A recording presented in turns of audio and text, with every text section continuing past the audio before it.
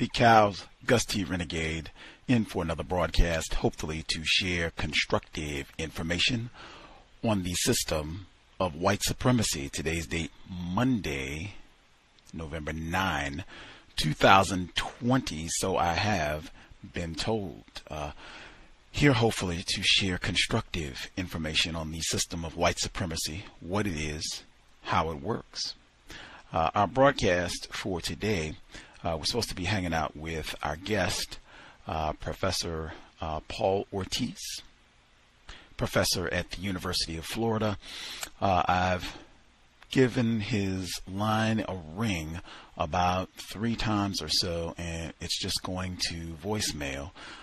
We confirmed via email earlier today for the time for the broadcast and everything. So I am not sure what's going on. I'll try and give him a few more rings to see if we can get him on the line to discuss his work.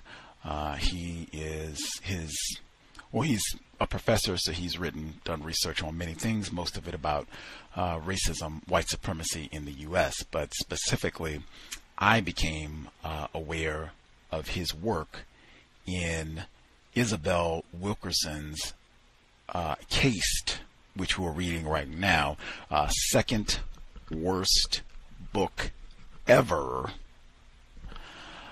She cites an article that he wrote. He's written books as well, but she cited an article that he wrote about white terrorism against black Florida voters. And I sought the article out, had pretty constructive information, and we're in the middle of an election season right now. I thought, oh, how appropriate that we would get him on to talk about this report. But this report is a part of his larger scholarship.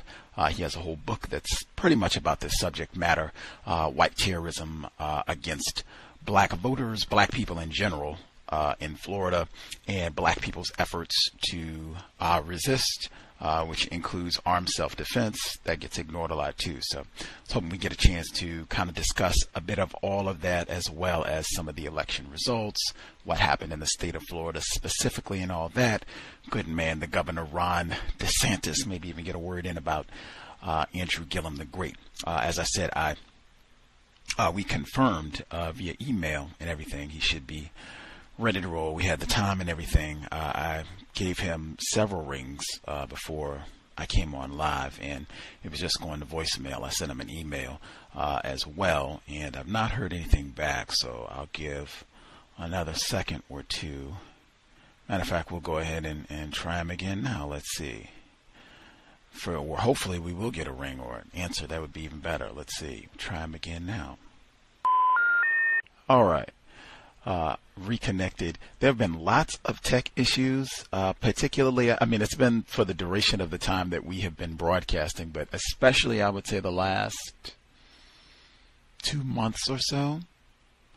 Lots of people have emailed and called in and said that they have had trouble dialing in. I have had lots of trouble dialing in to participate. I had trouble dialing in today, even before we went live, and we're having difficulties with the guest not answering.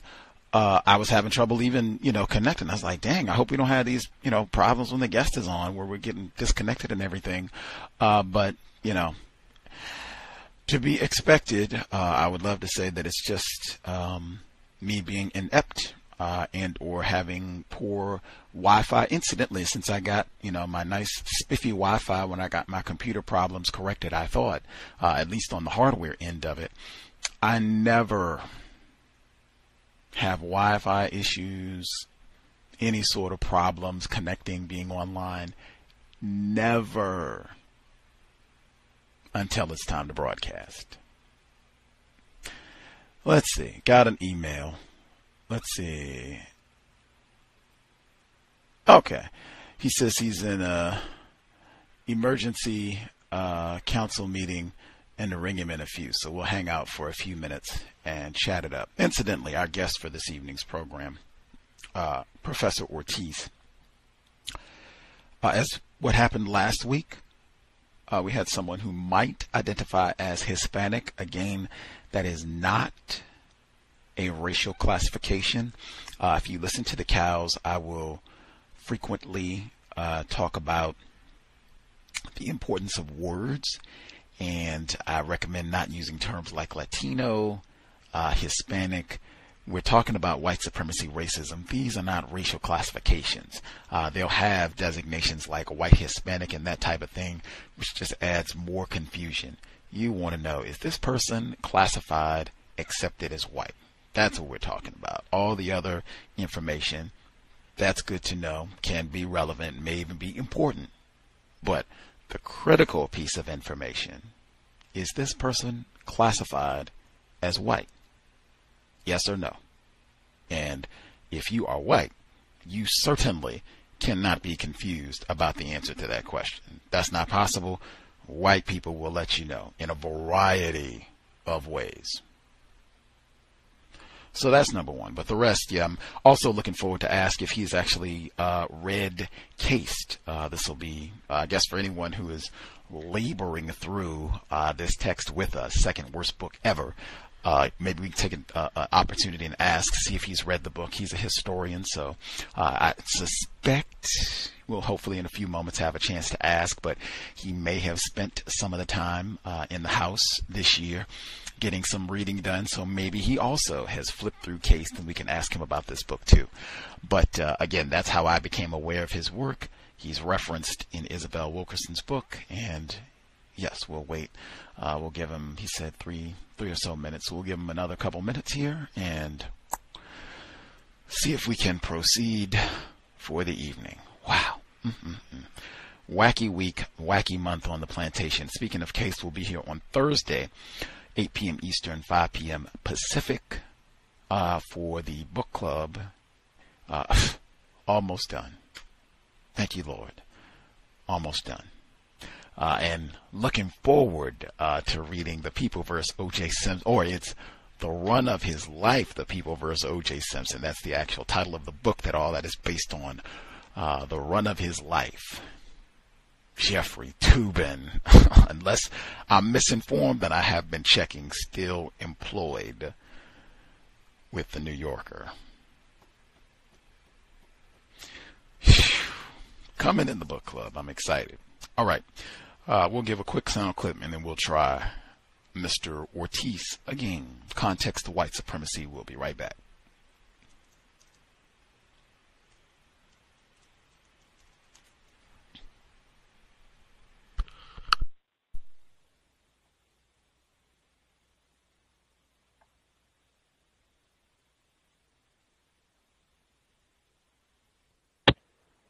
And from the late 1960s, after the death of Martin Luther King and the riots and the upheavals and all like this, and black people with their fists in the air and all like that, and trying to stumble and fumble and find their way and get focus, the white supremacists made a blueprint and put it in action. And that is, I'm going to have these people so confused, they don't even know what they started out to do. And by the late 1970s, they had just about completed it. And we've been on that ever since. And you mentioned something very important. They are more comfortable than ever. But see, it's like making gorillas comfortable in a cage, or monkeys, or pandas. You still got them in a cage, but they're comfortable.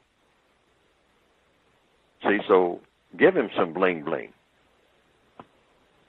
It's like giving an animal a brand new car and training the animal to ride up and down the street in it. And then you stand back and point at the animal. Like one white man said in the late 1950s. He said he doesn't care what kind of car a Negro has. He said he's still a nigger. And when he rides by in a shiny car, to him, it's just a monkey in a car. White people built a car, put a monkey in it, trained the monkey to drive the car, so now you're looking at a monkey in a car. See, but black people don't see themselves that way. But this is how the white supremacists see us, and they are the ones who run our business. And we have to know that. that when they look at us, that's what they see. That's what they see. That's what they see. And at a subliminal level, what they see begins to spill over into our brains so that we, at a subliminal level, see each other that way. And indirectly see ourselves that way. Wrote about, he wrote a book basically about how all of the presidents have conformed to the system of white supremacy in different ways. And he was talking about how some of them would just say something about racism, and black people would get very happy, but then they wouldn't do anything. And he said some of the presidents just commented about how confused they were. Like they just wouldn't seem to understand. These people would just come out and make a comment or two about racism, and black people would think, oh, we got a friend, this person is for us, and they would never do anything to help them. They would just, keep pushing white supremacy along. And I was thinking, like, we're non-white people, we're so confused about this. Like a non-white person I spoke to today, he said the whole situation in Jenna, he said he didn't understand how he said he felt like people were trying to make it more about race than it was. And I said, well, I don't think you have that situation if you don't have a problem of racism, white supremacy. I mean, to my knowledge, that whole situation is more of the evidence that we are in a system of white supremacy. I don't know, just that confusion, like people, non-white people not really understanding what white supremacy means, how much. That's why I put it in the front of the book. If you don't understand that, then everything else that you do understand will confuse you. And I've seen that ever since I've been talking about it, and even before then. That's how that phrase came into being, that quotation. I put it in the front of the book to remind people of that. Ain't no point in going nowhere and doing nothing if you don't understand that. Because everything that you do is going to make complete nonsense. Everything that you think that you want to do is going to turn out to be a bunch of nonsense if you don't understand that. Because, see, this is all about the connections with the meaning of existence. Everybody, has a reason or think that they should have a reason for existing. If you're existing on this planet and you don't have no perceptions of understanding about white supremacy and what it works, to the extent that you lack these perceptions, your entire existence is going to be a total mess. Because you're not going to make sense to yourself about nothing that you do, or nothing that you plan on doing. It's just that way. Because that's the biggest show in town. It's the only one that counts. That's just a fact of the matter. And it's a very unhappy situation. Amen. Have white people made that their reason for being on the planet, to practice white supremacy? Yes, and see, and so you are wound up with two basically types of people on the planet, and that is the white culture, which is white supremacists, and the victim culture, which is the non-white people. And that's it. And the victim culture is just what the victim culture is. I mean, people walk around acting like victims. Hello? Professor Ortiz? Speaking. Greetings, this is Gus with the C.O.W.S. Got your message about the emergency meeting and everything? Has it concluded? Are you able to join us, or are you...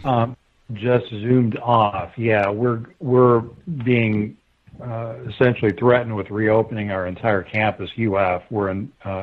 where are you calling from? Seattle, Washington. Okay, yeah. So we actually grew up in Bremerton, so we have a different political reality down here, and so we're a Trump state. So our unions are fighting to try to keep our faculty and students safe right now, and our administration wants us to reopen campus to please their master Trump. So that's what we had the meeting for tonight. But yeah, how can I help you? We're all set for the broadcast to discuss some of your writing about, some of what you just said, in fact, election violence against black people in Florida and the like. We are all set. I had a brief audio clip about that exactly, violence against black people in Florida to begin with, and some of the election. Cool. And once that's done, we'll delve into your work. You should be able to hear the clip in about 5 seconds. Let's see. 5 seconds. Wonderful. With the end of campaign season, we're going to hear a lot of conversation about the Latino vote or the black vote. What you won't hear a lot about is the white vote. So I asked Gene Demby from NPR's Code Switch podcast team to come on the program and talk about why. Well, then let's come back to the Latino vote for a moment, right, as it's being talked about in Florida and in Arizona. Put that in the context of what you're telling us about the media and how we talk about white voters. Latino is a term that's worth sort of us taking apart and exploring in greater detail, but it is a pan-ethnic term that doesn't work in quite the same way that white does for electoral purposes. The Latinos in Maricopa County who might end up turning Arizona Democratic have different, familial countries of origin than the Latinos in Miami-Dade County in Florida who shifted towards Trump in this election. The Cubans and Venezuelan in Florida are outliers among Latino voters who trend strongly Democratic overall across the country. Meanwhile, white non-Republicans in the electorate, they are the outliers, which is why, Democrats rely so much on strong turnout from voters of color to be viable in presidential elections. But it's important that, we think about the ways that there are many, many white Latinos. And because whiteness so thoroughly informs voting behavior, we should probably be asking better questions about Latino voters, like whether they identify as white or not. That might be more illuminating than simply whether someone refers to themselves as Latino in some ways. No, we've never seen democracy. All we've seen is hypocrisy. American streets will be running red tonight when people release the beast. The Beast in Florida, a history of anti-black violence. Before I get to the overall purpose of what you were trying to do with the book, I wanted to focus on 2 words. The first one, beast. Why did you use the term beast in the title? Because I wanted to connote to people this thing had a presence. To me, the beast was the embodiment of white racial hatred and violence. That's what the beast was.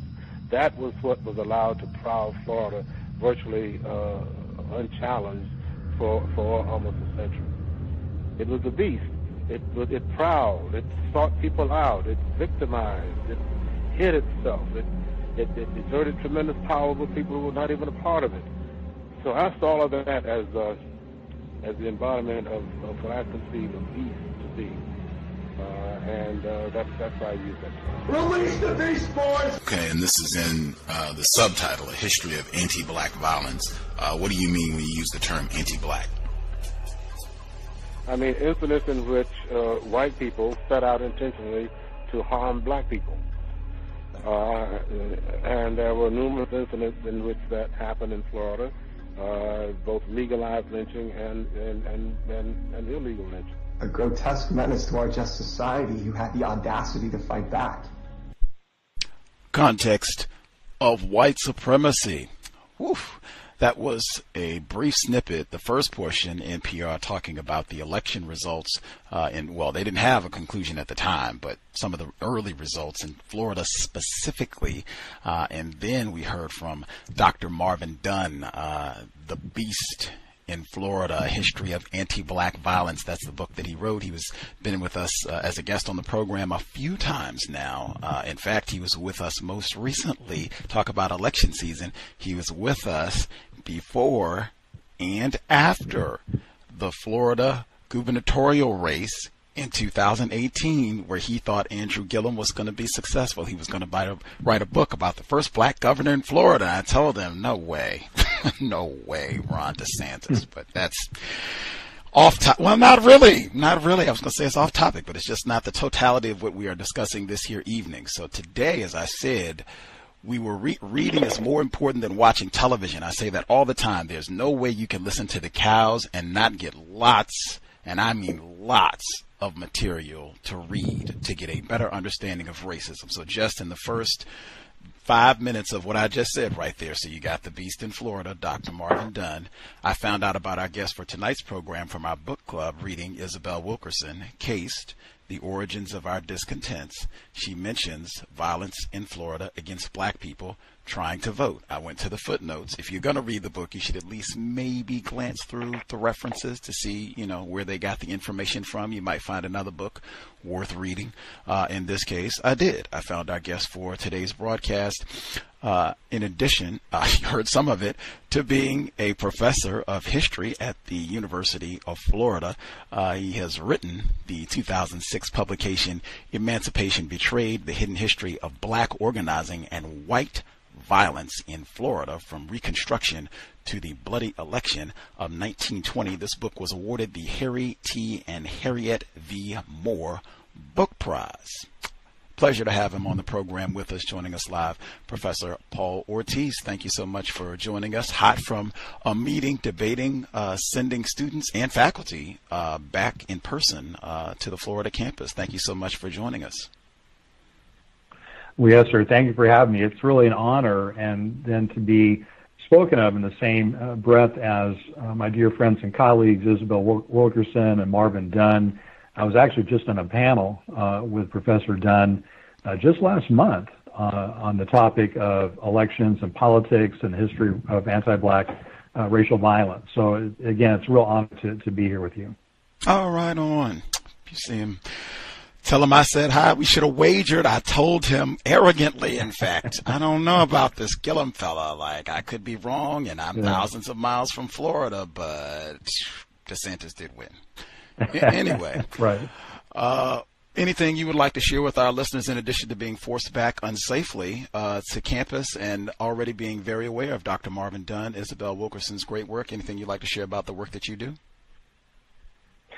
Well, you mentioned Emancipation Betrayed, and we have been very active. I've been very active in the past several months because, as you know, part of the conclusion of the book is focusing on the 1920 political general election in Florida, which is one of the bloodiest elections in American history. And it was a campaign where literally hundreds of thousands of African Americans in Florida got active, and your listeners will actually recognize some of the names. These include people like Mary McLeod Bethune, James Weldon Johnson, Walter White. Florida was really ground zero of the Black freedom struggle in that months leading up to 1920. And white supremacy, white business supremacy, I identify this in the book, struck back lethally. The Ku Klux Klan was reorganized.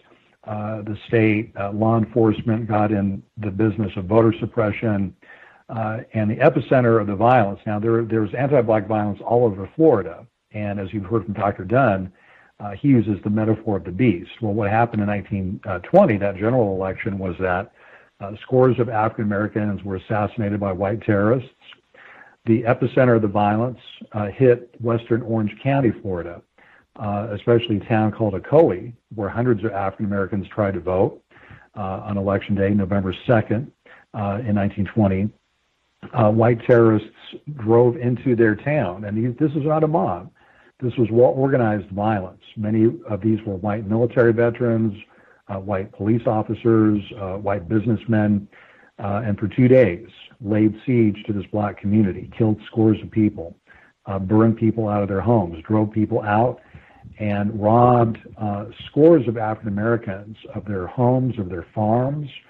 And we were commemorating the 100th anniversary of that terrible massacre this week. And actually this weekend I zoomed in virtually to participate in the 100th commemoration, commemoration of the 100th anniversary of that grim event. And the good news I can share with you is that the state of Florida has finally made it a requirement that every student in the state will study what happened during the Ocoee Election Day massacre. And it's been a long struggle. We're still trying to get things like reparations for the descendants of the victims, because again, this is like Tulsa in 1921. This is like Elaine, Arkansas in 1919. This is like East St. Louis in 1917. It isn't a mob that attacks black people. It's a well-organized group of individuals, and they go in and they steal black property, and they expropriate. So that's what I've been up to this week, in addition to a lot of other things. I heard one of the commentators talking about the Latino vote. And so one of my more recent books is called An African American and Latinx History of the United States. And I break that down quite a bit too. It's interesting to be in Florida. What a place to live in right now. Tell me about it. You can say that almost anywhere in the world right now with the year that we have had. Like, wow, just hoping to get to the end of it. Wow, so that great kind of introduction, and hopefully we can ask some questions and get some details as we proceed. And you touched on a little bit of it and just giving over some of your background, which you're researching. For you specifically, Dr. Ortiz, your racial classification, like what's on your driver's license, if you filled out the census, what box do you check specifically? Are you classified as a white person? No, I classify as Chicano, Mexican American. I was born in 1964, and so I'm just old enough to have remembered elders around me, referring to the term Chicano in very negative ways sometimes. Chicano is a movement-oriented term. It's a movement identity. So I came of political age. I'm basically a third-generation military veteran. All of the people in my family, all of the men growing up were in the military going back, even before the Mexican Revolution. All my grandparents, male and female, fought in the Revolution. That's how we ended up in the United States in 1914. We came here my grandparents' generation fled the nation the same week that the U.S. Marines invaded Tampico and occupied the oil fields upstream from the port of Veracruz. And so I grew up in that kind of environment. You didn't call look, I have family members who voted for Trump. If you called any of them white, those are fighting words. You wouldn't dare do that. They would have major issues with you. So yeah, race among Mexican Americans, Latinos, Chicanos, Puerto Ricans, Cubanos, it's a very complex thing. But the phenotype for our peoples, for Latinx peoples writ large, phenotype doesn't necessarily drive your political orientation. It does sometimes, but you'll find people lighter skinned than I am who are anarchists, who are very left. Florida is an outlier, I think, I hope, because, this past month during Hispanic Heritage Month, or what we used to call Hispanic Heritage Month, I did scores of events, and I did events in Chicago, Seattle, Los Angeles, New York, Dallas, Fort Worth, Houston, Miami, and more, you're seeing people begin to break out of preconceived notions of what it means to be Cuban, Dominican, Puerto Rican, Mexican. So it's a really dynamic history, just as dynamic in many ways as African American history. But Florida is definitely a place to be. It's not a state that's trending in a progressive direction. We have some successful, local area struggles. You have to remember, though. Here's the thing I am proud of. We did pass the $15 minimum wage referendum. It passed by 60%. Good old California actually voted down affirmative action again, just like they did when I lived there in the 70s as a kid. So there's some seemingly contradictory political things happening in places like Florida and California. The racial classification component generates a lot of confusion, and in my view, that benefits racist white supremacists. I said before you got here, we said repeatedly, I recommend not using these terms. Number one, if we're talking about racism, white supremacy, Hispanic, Latino, these are not racial classifications. I think even in the segment from NPR, they said white Latino, white Hispanic. That right there, again, signifies these are not racial classifications. You can have a non-white person who is Hispanic, a white person who is Hispanic, and on down the line. Very important in terms of racial classifications. Are you classified, accepted, able to function as a white person? So just making sure, is there any point where you have been able to be accepted, to classify yourself to be accepted as white? Well, if you read my book, African American Latinx History of the United States, I have an author's note there. And, I grew up in the 70s, and basically we were all wetbacks and worse. And so, no, I've never identified as white. And even when I was in the military, see, this is how I ended up in Central America. I often tell people this is my first experience with affirmative action. They took all the they call us Hispanics, right? They took all the Hispanics and sent us to Central America to fight in those civil wars. But here's the interesting thing about those classifications. I mentioned earlier, I'm usually an outsider. Well, 99.9% of the time, when I'm asked to come in and give a lecture, and the events I mentioned during what we used to call Hispanic Heritage Month, depending on the community that I'm asked to come in and speak with, that community has the right to define their own identification. So sometimes it's Chicano, sometimes it is Latino, sometimes it's Latinx, sometimes it is, Afro-Latino, right? And so I talk about the terms, but again, as an outsider to most of the communities that I speak to, when I'm giving these talks about, the history of Mexico, the history of the Latin American Wars of Independence, the history of the Haitian Revolution, and right there, a lot of my Haitian American students are saying, hey, we are Latinos. But you have to remember, I'm in Florida. Florida has very different politics than New York or California. And the interesting thing is that, there's an increasing divergence, I think, between what I hear from people and say, so for example, Wednesday, I'm doing a program in the South Bronx. There's a very vibrant Dominican community there. And, again, you don't use certain terms with them. And as an outsider, I will use the terms of designation that you tell me you're comfortable with me using. It's just kind of like the pronouns, right?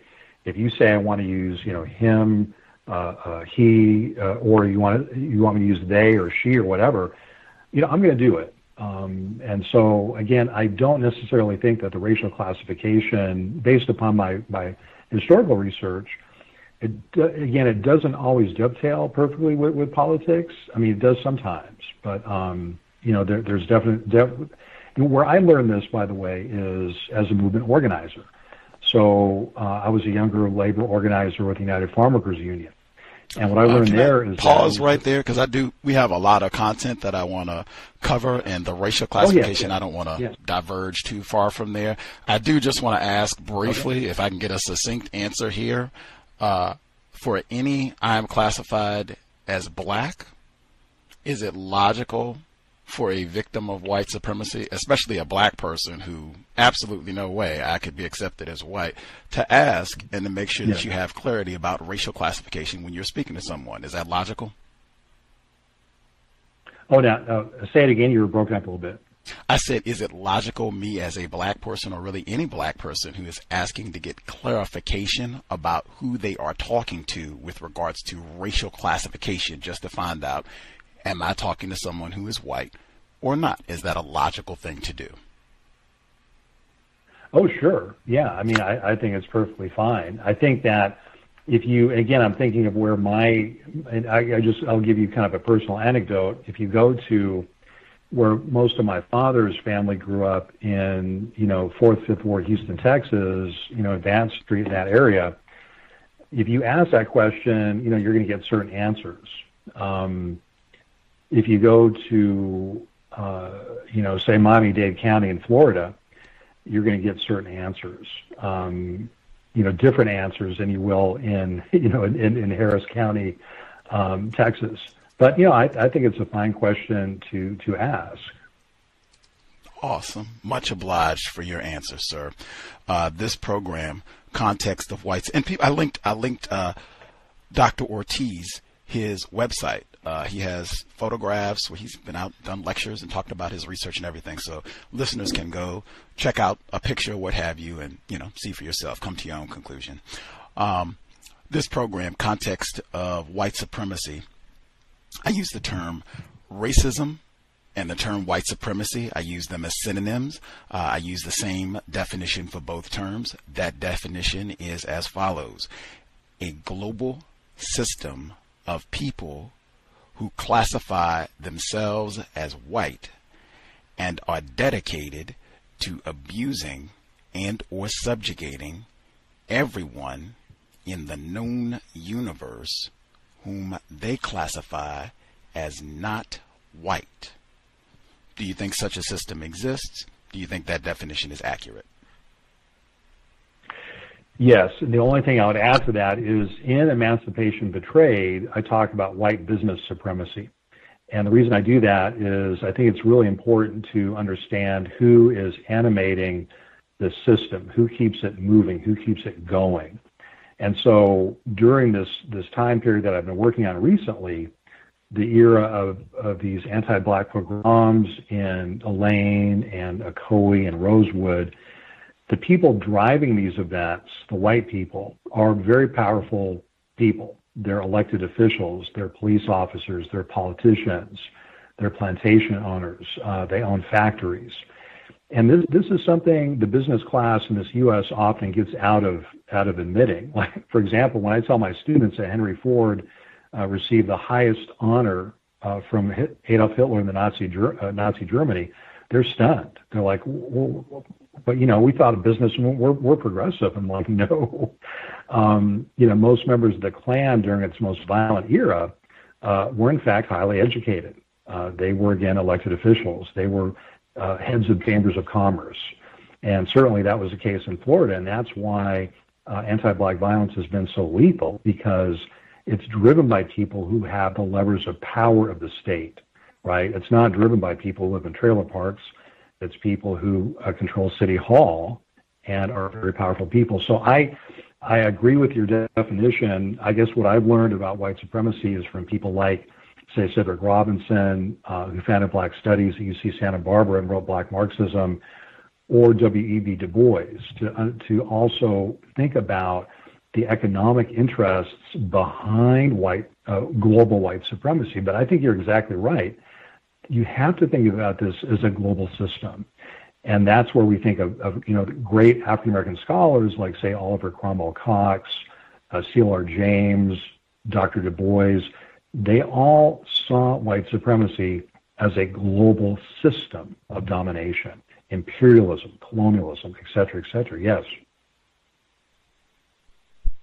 Just pointing out for our listeners, I do not disaggregate, because we've talked to some white people and some non-white people where sometimes they'll shift blame to poor white people and say that they're the ones who are responsible for keeping racism going. And then other times they'll switch back and say that it's powerful, rich white people who are responsible, and they just trick poor white people into going along. In my view, at least, logic dictates it would have to be that all white people, and I've seen no evidence to the contrary, all of the individuals classified as white, regardless of how much is in their bank account, seem to be on board, dedicated to white supremacy racism as a global system. The evidence would seem to suggest that overwhelmingly. Before I get specifically to how I came to know about your work referenced in Isabel Wilkerson's Caste, with the election, you're in Florida, as you said, what a time to be in Florida. What are your thoughts, I guess, if you want to give anything general with, President-elect Biden's victory and or what specifically happened in your state? I think Trump took Florida again, not that I was surprised about that, and specifically the folks who were responsible for at least him taking Florida, President Trump. Any thoughts on the election? Yeah, I mean, we have, we always try to be positive to a certain extent. We have a lot of really good community organizers in Florida. And, I don't want to, be all negative. Certainly, it's a loss on the one level.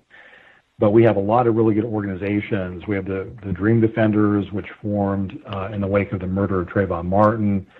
They've done really good grassroots work. Your listeners may have heard about Amendment 4 a few years ago. We were able to get over 1 million petitions signed to restore the rights of convicted felons, to restore their voting rights.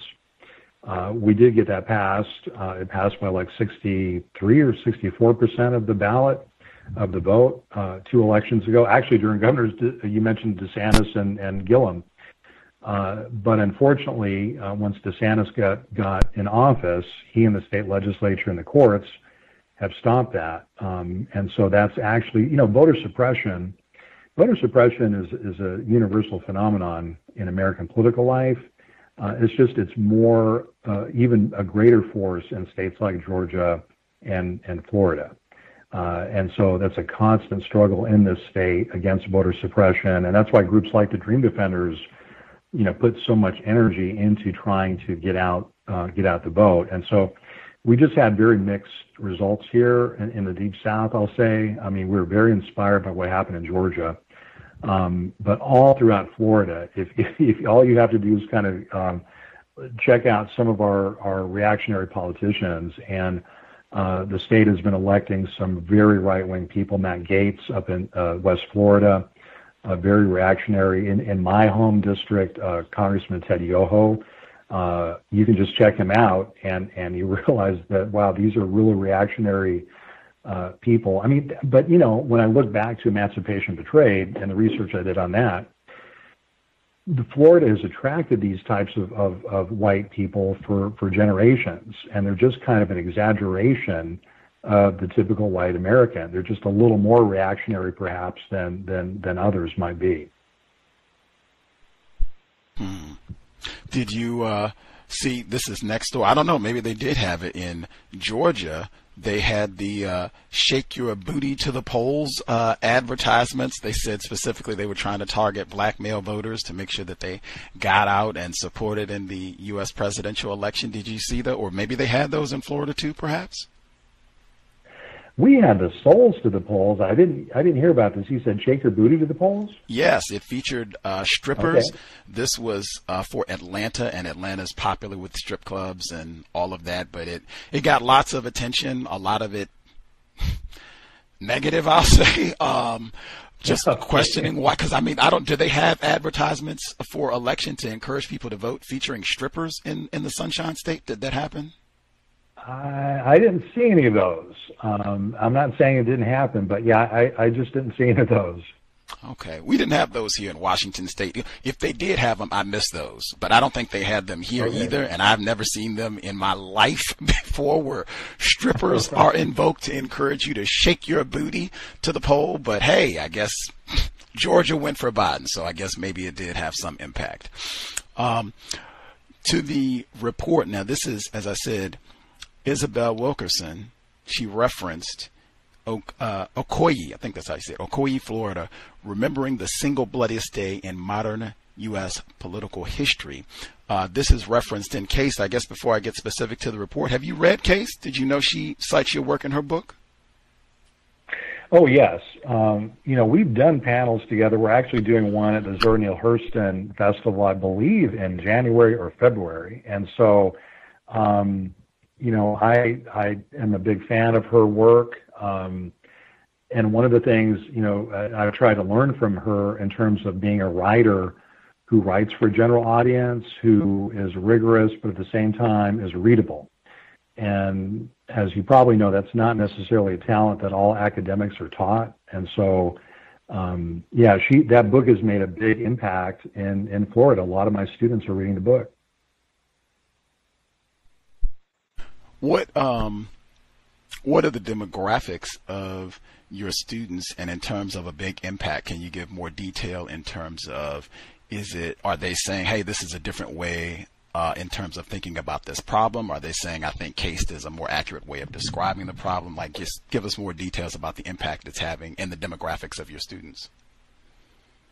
Well, I think they're kind of experimenting with it. I mean, I'm a faculty advisor for a lot of black and brown student organizations at the University of Florida, including the Dream Defenders, For Colombia, C.O.W.S, which is primarily identifying, students who choose Latinx as their term of identifier. They tend to be the activist students. And, they're trying out different theories of racism and trying to understand the deep embeddedness of racism, systemic racism in American society. And I think this is one of the reasons why Caste has made such a big impact among them. In fact, a group of students approached me recently and have said, "Hey, Professor Ortiz, can we try to get, Isabel Wilkerson down here for an event, at least a Zoom event?"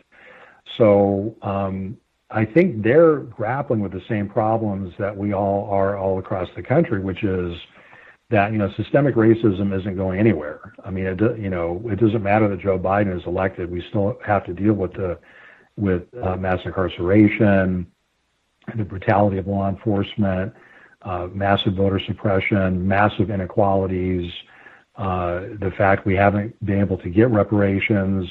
And so I think that her book, in some ways, provides another kind of explanatory framework to try to grapple with this seemingly unmovable object that we get Marvin Dunn called the beast, right? Do you think Caste, because you use the term white supremacy liberally in your research and writing, do you think Caste is a more accurate term to describe this global system of white supremacy? I don't think so. And the reason is, I like her work in the sense that, again, it's really, you have to, I think that scholars and anyone studying racism has to come to grips with, again, the fact that it's not going anywhere. There's no sense that systemic racism is somehow lifted magically, or somehow white supremacy is, and I have colleagues who are like, well, white supremacy isn't the force it used to be.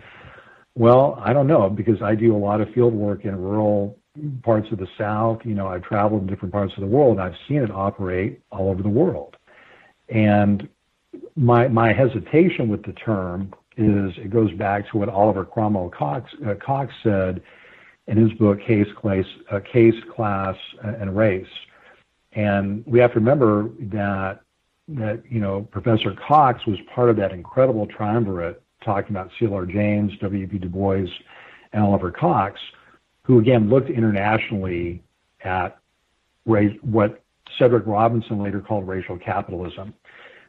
So Oliver Cox's argument in Caste, Class, and Race was caste is too static of a term, of a concept, to describe this kind of muscular white supremacy in the United States.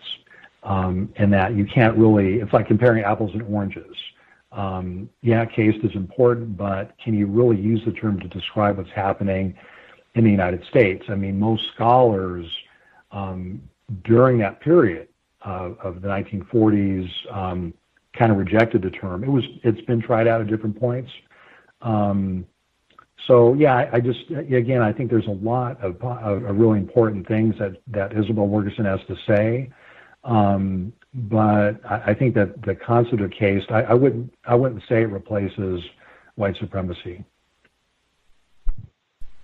Much obliged. I definitely appreciate, because we have been talking about that, because they're making a documentary of this book. Did you know that? Ava DuVernay, she made Selma and 13th. She and Oprah Winfrey, and I'm sure many other folks, but they're producing a documentary of Caste. I think it's for Netflix or streaming type service. But we were talking about that, like this book has got such a big push and it's a bestseller, and now it's going to be a documentary that I think it's going to be more and more folks like your students who are, wow, this may be a great new theory that we can use to try to make sense of what's happening and all of that. And in fact, we just read that section on Mr. Cox in his book on Caste. We just read that section, I think, this past Friday in the book. All of that to say, I think we're about 75% of the way done. We have a few chapters left, but we're more than all the way there. I just haven't. So you've read through the whole. You've read through the whole unabridged version. Yes, sir. We started. Wow, very cool. We've been reading for, I think, 2 months now. It's not like we just started a week ago. We've been on. We started almost right when I think it was published in July, and we started maybe a few weeks after that. So we read her first. So wow, very cool. Well, I was going to say the reason I asked is, there was an abridged version. I'm talking about caste, I'm talking about caste, class, and race. Now you're talking about Isabel Wilkerson's book, though, right? Yes, sir. Oh, excellent. See, I thought you were talking for a minute about Oliver Cox's book, Caste, Class, and Race. And the reason I asked the question, the unabridged version, was that the original version was like 650 pages, I think. Oh, okay. Not that I'm opposed to reading Mr. Cox's book, because we totally can check that out, too. I just found his work out in Isabel Wilkerson's book. But we had read The Warmth of Other Suns way back years ago, and I adore that book. That's in my top 10. I recommend that book all the time. It's got so much great information. This book, I cannot say that. In fact, I have said, and it's just got worse as we've gone along, this is the second worst book I have ever read. This is from someone, we've had a book club for almost a decade, and I take it seriously because I said, I think this is going to happen. It's got a documentary film coming. And the first question I said was, this isn't Isabel Wilkerson's best book. The Warmth of Other Suns easily could be a documentary. You got the narratives laid out, the information, like, wow, you talk about something you could do dramatizations of some of the scenes, like, why not make that a movie? She spent 15 years writing that book. She didn't spend 15 years writing Caste. I don't know how long she spent on it. It's many things I could pick out that are incorrect about the book, where it's not as well written, it's not precise. She seems to have the word caste is in, I'm saying it that way deliberately, but that's the word caste is in that book more than 1,000 times. It broke the counter. I have the electronic version. It broke the counter. It couldn't even give me an accurate count. It just stopped and said, white flag, I don't know, but it's in here more than 1,000 times. That's never happened with a book, and that's not including the title. As I said, to have that as an objective, as don't call it racism. It seemed she didn't even have reasoning, logic as to why we shouldn't use racism. We should use caste, other than it offends white people, which I've heard before. But I mean, that's not a valid. Racists should be offended that we're calling out what they're doing as incorrect and trying to stop them. That's not a valid reason not to say it. But even beyond, I had a long list. We almost read the whole book, but just the acknowledgments. She married a white man, Brett Hamilton, as did C.L.R. James. Okay. She writes, finally, I'm grateful beyond language. I'm grateful beyond language for the love and devotion of Brett Hamilton, the kindest and most giving husband I could have wished for, a gift from the universe. Many of the observations in this book first found a voice in our deeply fulfilling conversations in our life together. While it breaks my heart that neither he nor my parents lived to see this culmination of what we, each in our own ways, sought to transcend, I feel his cosmic embrace as I send this out to the world, and I know that all three of them are with me now and always. She says that a few times about Brett Hamilton transcending race. And I said, now see, that's at minimum, it's not precise. Maybe you can help me, you read it too. What does that mean, that a white man transcends race?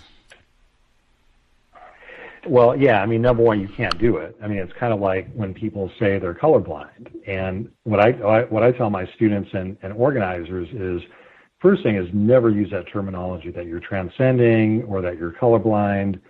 I joke with people, I'm actually physically colorblind. I can't see color. It's a medical condition. And I tell people, don't ever make the mistake of walking into a room and telling people you either are colorblind or you transcend something. It's just not possible. Now, I hadn't read the acknowledgments. I've only selectively read through Caste on only, electronically. But it's interesting. I take your word for it because I see the term come up a lot, Caste. And again, I would just urge people to go back to the some of the classics, Black Marxism, Black Reconstruction. I'm very old school about this. I understand there's been newer works that talk about racism and white supremacy, but I think that the works that came out of the anti-colonial movement, Walter Rodney, How Europe Underdeveloped Africa, C.L.R. James's Black Jacobins, Du Bois's Black Reconstruction. Those are works that I continue to hold close to my heart because they're written by people who are involved in political struggles. You talk about James. James was involved in trying to lead a global movement against the Italian invasion of Abyssinia. And that's where their analyses came from. Du Bois writing in the heart of the Great Depression and giving us an explanation for why white people were engaging in pogroms against African American farmers in the Arkansas Delta and in Longview, Texas, and in Rosewood, Florida. So the newer stuff, what I tell my students, the newer stuff isn't necessarily better, and I think that's a problem we have in this society is people say, oh, it just came out, it's more advanced. We know things now we didn't know 50 or 80 years ago. Well, I don't always buy that. Newer, not always better. Context of White Supremacy. Our guest, Dr. Paul Ortiz, historian, the University of Florida. And she says it twice. It's not just in there once. She also, to the memory of my parents who survived the caste system, and to the memory of Brett, white husband, who defied it. Now, again, you're going to have to give me a list of what he did exactly other than marrying a black female, and that doesn't count. Unless, tell me something. Was he smuggling? I wouldn't even know what the list would be. You'd have to tell me something really extraordinary for a white man to, quote-unquote, defy and or transcend racism. Second, it's lots more, but we didn't come to talk about Caste. You write specifically in your report, Ocoee, Florida, remembering the single bloodiest day in modern U.S. political history, the EEOC recently settled a discrimination lawsuit with Big Lots Incorporated that involved a pattern of racial harassment in its distribution center at Rancho Cucamonga, California. Specifically, the EEOC alleged that an immediate supervisor and co-workers, all Hispanic, made racially derogatory jokes, comments, slurs, and epithets, including the use of the words nigger and monkey. Despite learning of the harassment, the company took no steps to prevent or correct it. Americans are accused of being ignorant, in quotes, of history. So who taught these workers to use racial epithets that are rooted in the era of slavery and segregation? Great question, I thought. Who indeed, if you have other comments on this segment? Okay. Well, basically, when we use the term Hispanic and we think about, I don't know where these so-called Hispanics are from. Like I said, we didn't use, that was a term that was considered derogatory when I was growing up, although my father did share Hispanic EEOC at the Puget Sound Naval Shipyard for a little while, but in brief, we're people, it could be Mexican, Mexicans, it could be Puerto Ricans, it could be Cubans. We are essentially descendants of people who grew up in the Spanish Empire. And the Spanish Empire was just as racist and just as white supremacist as any of the other empires, the French, the British, the Dutch, so on and so forth. And so, this strain of white supremacy is in all of our histories, whether we're from the British, the French, or the Spanish empires. And the only way you unlearn that is through engaging in revolutionary self-activity. That's so without, I don't know much about this particular case, but, Mexico is an example of where, for centuries, for more centuries than Mexico has been a free country, it was a colonial, it was occupied by the Spanish Empire. When the Spanish came to the Americas, they brought with them a brutal system of racism and anti-Semitism. And essentially, that's what people grew up under, and lived under that situation for centuries. And I think we ignore that at our perils. And so, it's something we have to constantly fight. Was this in Los Angeles, you said, or? Well, I'm reading from your report. It says Rancho Cucamonga, California. So that's Southern California? Oh, okay. You're reading from my work. Yes, sir. Okay. I don't. This is the article. Oh, okay, right. It's from 2010, May 14th. So I mean, 10 years ago. You don't have to okay. It, but, you caught me in a senior moment. Because, right on. Yeah, and it's from an EEOC report, right? Yes, sir. Okay. Yeah. Okay. No. I just, forgive me. For a minute there, I just kind of drew a blank. But yeah, I don't know.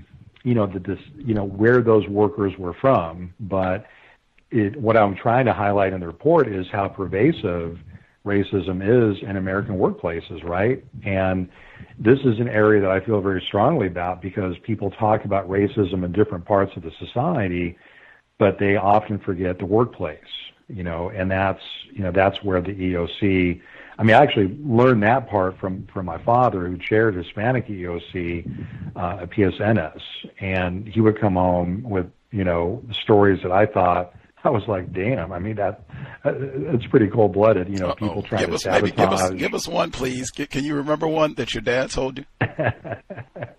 Well, I mean, white workers trying to sabotage, machinery so that black and brown workers who are trying to move up and learn semi-skilled or skilled occupations, go to work in a piece of machinery, and it's been sabotaged, and it could lead to loss of life or limb. And I thought, man, that is cold-blooded, and as a kid, your parents say a lot of things, and then later I've done oral history interviews, with African-American and Mexican-American workers, and they're like, oh yeah, we had to deal with that all the time. And I'm teaching labor history, a labor history course right now, for example, and we're reading about African-American workers in the 1930s in Memphis who were trying to move up into higher paid occupational categories in International Harvester.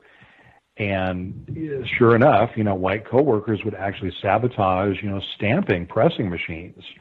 And if you understand what that means, it's essentially, throwing out gears or making it to where a person could literally lose their lives. And I'm like, that's how serious white supremacy is in the workplace. So, yeah, I mean, we grew up with those stories. I mean, we were told when I was growing up, and I spent a few years I talk about this in African American Latinx history of the United States, but in the East Bay, it was real. I mean, we would walk down the streets, the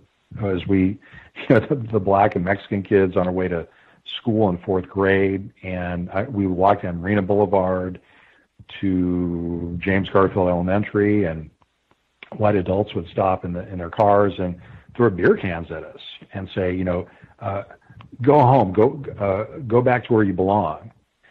And as kids, as fourth graders, you're like, well, I can't go home. I'm supposed to go to school.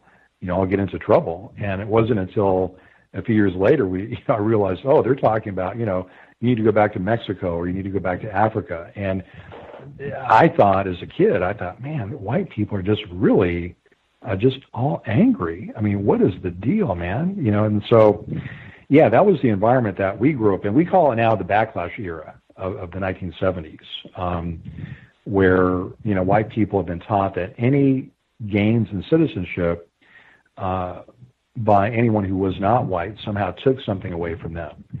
And, the Republican Party turned that into a religion. And, it was Reaganism, and now it's Trumpism, and it's palpable. I was cracking up laughing. Not that none of that is funny. Racism, white supremacy is not funny, but we do have neutralizing workplace racism every Friday. Man, we take workplace racism very seriously. That comes up Excellent. On a regular basis. Sabotage, direct, naked sabotage, like sometimes it's a collaborative effort. We white people are going to do everything we can to see you fail. Now, I will say I can't immediately recall someone talking about sabotage where it could have resulted in death, but I mean, Sabotage nonetheless. Every Friday, neutralizing workplace racism. Talk to your children about racism. We say that all the time, like just talking about things that happen on your job alone. Like, whoa, my workplace racism. Every Friday. I chuckled because when you said, say it 3-4 times. I chuckled repeatedly, but I chuckled specifically when you got to the backlash portion that you all grew up in, and remembering having white people come and throw beer bottles and all the rest and blah, blah, blah, and terrorize you when you were children. And you said that was the backlash era from the so-called civil rights movements and what have you. And I said, dang, Isabel Wilkerson, in case she has a whole part of the book titled Backlash. It is talking about backlash to President Obama. And I just said, how are we always in backlash? Like, that's not possible. We're just system of white supremacy racism. That's what it is. Like, you specifically, you do additional research, because I saw the article first, right? Because that's what she referenced about the election violence. And I said, oh, wow, he's got a lot more information in your book. And I stopped, I looked at the title, and I think this is an important one because, wait a minute, can't forget. The other portion of your quote from the text, we got to go back to that article from 2010. You say, Americans are accused of being ignorant, in quotes, of history. You put that in quotes, and I thought that was important because I insist white people cannot be ignorant about racism. You can't be ignorant. Those white people that were coming and throwing beer bottles at you all, you can't be ignorant about racism. If you're going to sabotage the niggers that you work with and other non-white people that you work with, if you're sabotaging their machine, you can't be ignorant about racism. Even if these are some so-called non-white people who hopped the border and now they're working here, and now you taught them these are niggers and monkeys. That's not ignorance about racism. That's something I insist on a pretty regular basis. Just, can you talk, because you have ignorance in quotes in this sentence specifically. Americans are accused of being ignorant of history. Well, they know what they're doing. I think that's what you're pointing out to us. You know, it's not, I mean, often the premise is, well, we just need to educate people and they'll change their behavior. But if they don't want to change their behavior, all the education in the world is not going to change it. And, you know, so in the case of racism, you know, the people who have kept, and I do agree, that white working class, white people in poverty have helped keep the system alive. And they have engaged in some of the most brutal actions. And, you know, for example, in Emancipation Betrayed, I talk about the Ku Klux Klan in the 1870s during Reconstruction. And when African Americans were interviewed about Klan activity, they would often, you know, kind of make light of the people asking them questions. Now, the people asking them questions during congressional testimony, during the Ku Klux Klan hearings in 1871, assumed that black people didn't know who was in the Klan, because Klansmen were robed, right? They tried to disguise themselves. But African American, you know, testimonials essentially said, "Look, we know who's in the Klan," and they would actually, black people in Florida, Mississippi, and Alabama would actually call out Klansmen in full regalia, and they would say, you know, so and so, you think that you're disguised? We know who you are. Number one, we know you can't afford the horse you're riding on. You can't afford that Winchester rifle you have. You're being paid for. The plantation owner is paying you to do this to us. And this is something that, again, is very common in Ku Klux Klan testimony, where African-American witnesses are saying, you know, that, you know, these poor white people coming out, you know, they can't afford that Palomino. I mean, who are they trying to kid? But they're benefiting from white supremacy. And just like the Ocoee massacre, which you mentioned earlier, I've had so many people tell me, oh, Paul, that was a mob, what a terrible activity. White people just lost their minds. No, it was very instrumental. And what I mean by this is that when white people drove African Americans out of Western Orange County, Florida, they took over their land. They either paid pennies for it or they paid nothing. And suddenly, white people who already own property own a lot more. And one of the things that came out in the Ocoee commemorations this week in Florida was a number of the descendants saying, you know, look, my family owned their own farm in 1920 in western Orange County, Florida. We were driven out by white people who took over our land. And so now you want to cast aspersions when we use terms like reparations? I mean, you've got to be kidding me.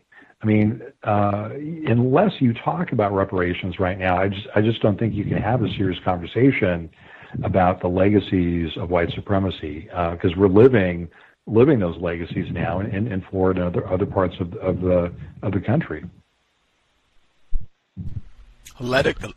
Legacies and ongoing dedication to white supremacy racism. Just to add in, the black people might know some of the white people who are Klan members racists, but they don't know as much information as the white people. I have not heard as many reports, or I'll put it this way, I found it much more startling, the reports when I've heard white people who said, oh wow, we found out that the black people have been paying like 5 times, 6 times higher taxes, property taxes, than white people for the last 75 years. We didn't even find out. In fact, Andrew Carl was saying this was one of the ways that white people would steal black property. They refine, they don't do the Ocoee method, the Black Wall Street method as much. They just do, oh, you didn't pay your taxes, and take it that way. But one of the methods is because it can be difficult to find out that there are racist tax methods going on. In fact, we had even a more recent report about black burial grounds in Virginia where the black people did not know this area used to be a black cemetery where they're now putting a parking lot or something down. But the white people had known this for the last 150 years. They knew this. There's one group that is not ignorant about racism. Specifically, your book, the Emancipation Betrayed, it received the Harry T. Moore and Harriette V. Moore Book Prize. I always think it's important to kind of make sure we get a shout out or a mention, because a lot of folks don't know who they were. And I mean, you want to talk about white terrorism in Florida, boop, there you go. Can we just get a quick reminder of their efforts? Exactly.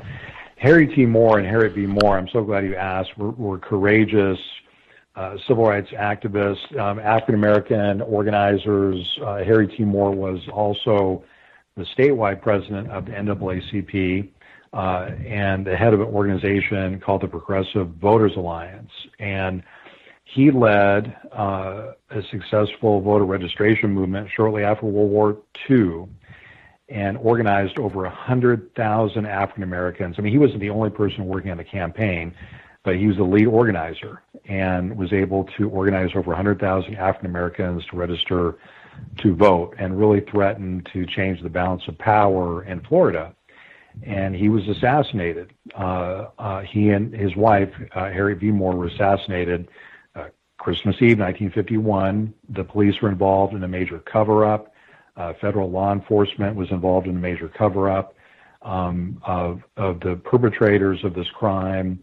And this is the same case in Ocoee, by the way, and it's the same case in Rosewood. It's the same case in Tulsa, that because law enforcement was involved in these crimes, they were able to cover up the evidence trail. And so that's why there's so many so-called cold cases decades later trying to figure out what happened. But Harry T. and Harriette V. Moore were just incredible, heroic people. So, I mean, winning that award was really a tremendous honor. For sure, for sure. Lots of, I'll put it that way.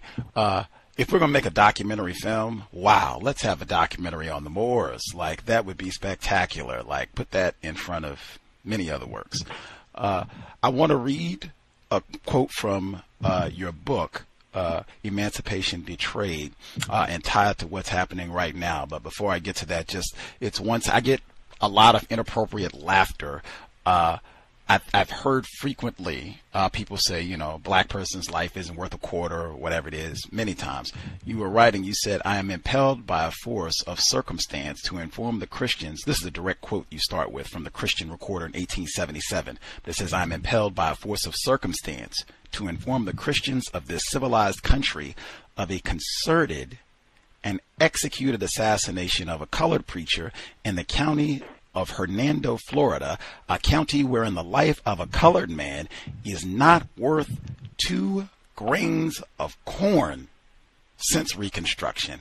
And I said again, that's inappropriate laughter, but I mean, dang, like, you can get like a whole piece of corn for $0.25 now. So I mean, woof, like that's, man, but that was not the quote I wanted to read. The quote I wanted to read, this is Emancipation Betrayed. You write, bottom of page 74, throughout most of the 1880s, African Americans served in separate militia units in larger towns such as Pensacola, Jacksonville, and Tallahassee. But the collapse of African American political power led to the demise of the state-sanctioned black militia in Florida. In 1891, most African American militia companies were purged by the state, even as white militia companies grew exponentially. What a word. In 1896, Jacksonville newspaper editor W.I. Lewis asked Senator Chandler to block the federal appropriation for state and naval militias because African Americans were excluded from state militias in the South.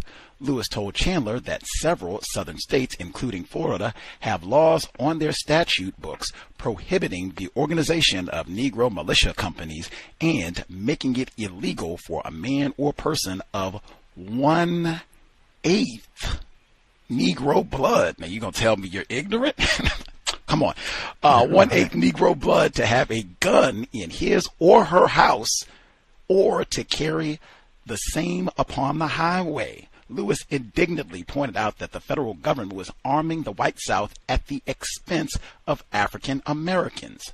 Used to break strikes and enforce the dictates of Florida's employers, the state militia became Jim Crow's strong arm of authority. Militiamen frequently clashed with black Floridians during their annual encampments.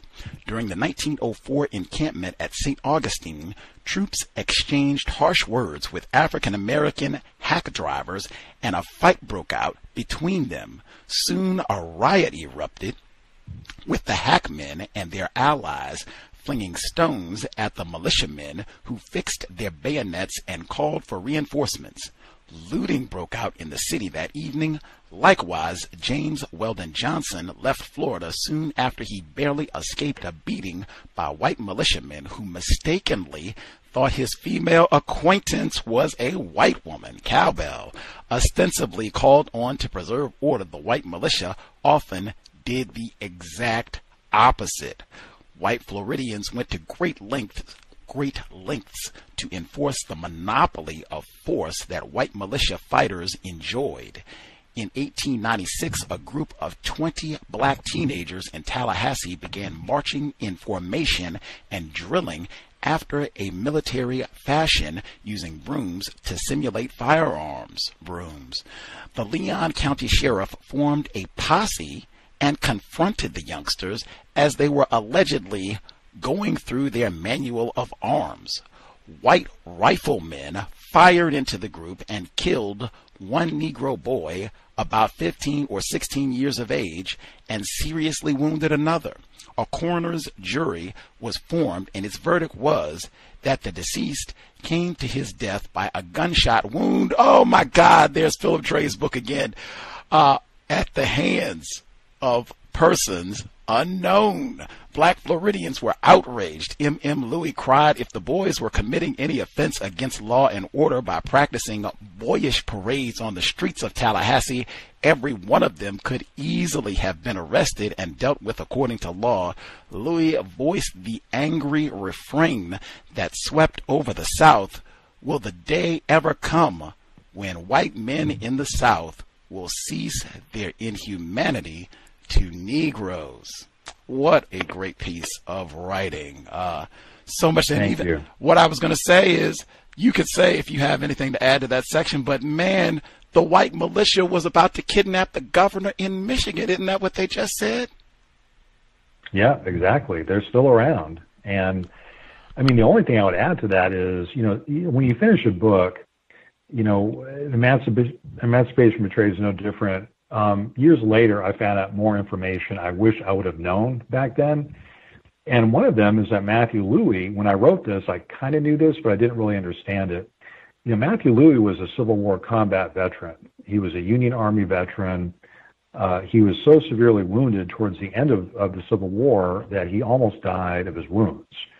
And Matthew Louis actually commanded what was then called a colored militia unit in Alachua County. That's the county I'm speaking to you from right now. And because he commanded that unit, he had military experience. He taught the values of black armed self-defense.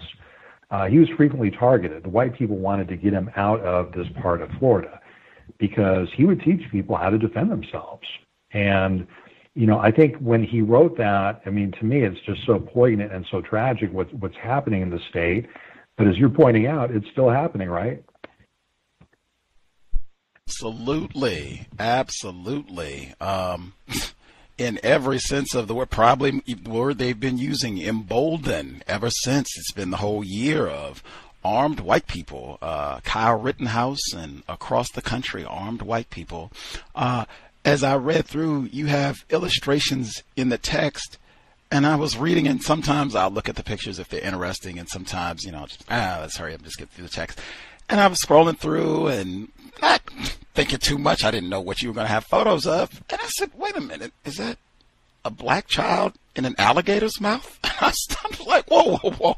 Let me look at the pictures here. And I was like, oh man, we saw these before, the gator bait photographs. We had some of our guests on before, but again, always a great reminder. The quote was just, black life not worth a corn kernel. Why did you include the photographs of the baby gator bait? Well, one of the things I wanted to point out to people, and I think it gets back to what you were saying earlier, is that this is a global system. Those postcards are not designed for white Floridians for their entertainment. They're designed for white Europeans, for white Northerners. Those are the main consumers of that kind of racist advertising or, you know, racist memorabilia, whatever you want to call it.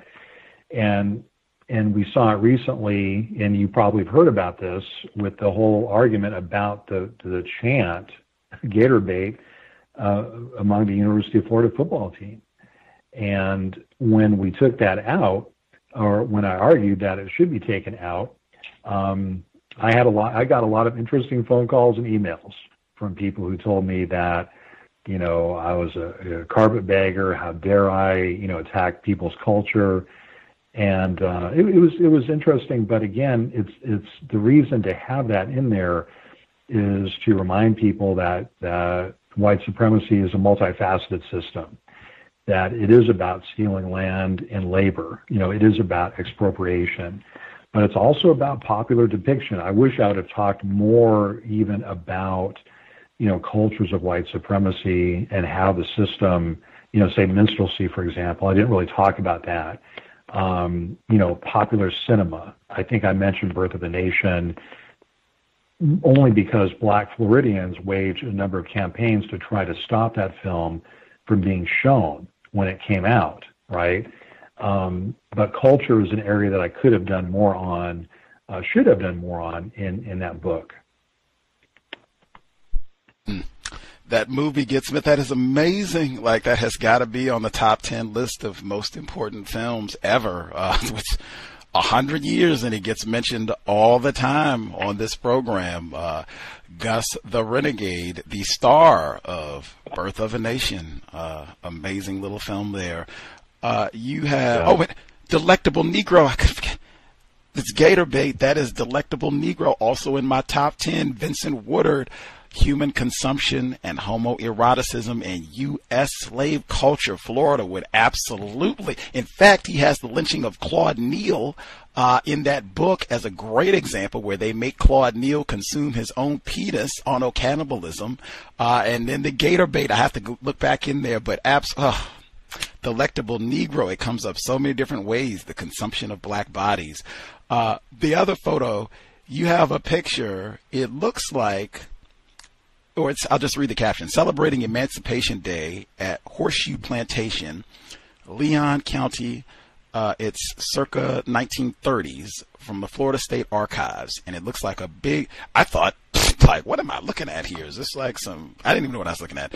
But it's a group, large group, looks like well over 50 black people, and they've got a pole. It looks like a black person is climbing the pole, and I don't know if there's a watermelon on top of this pole that looks like it's maybe 20 feet high. If there's a watermelon at the top, can you give us some more context to what's happening in this picture?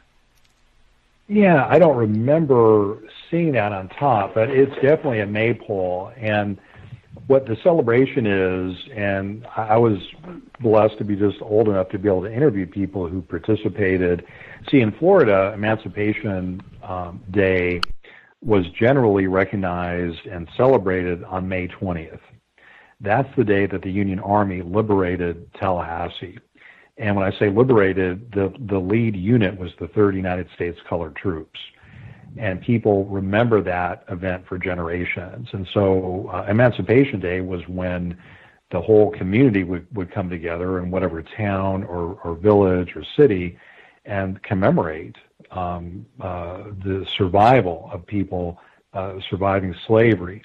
And so you'd often have, if you can kind of imagine a commemoration where the survivors of slavery, sit in the front row, they get to talk, they get to give testimony, and then younger people have poetry readings, there's games.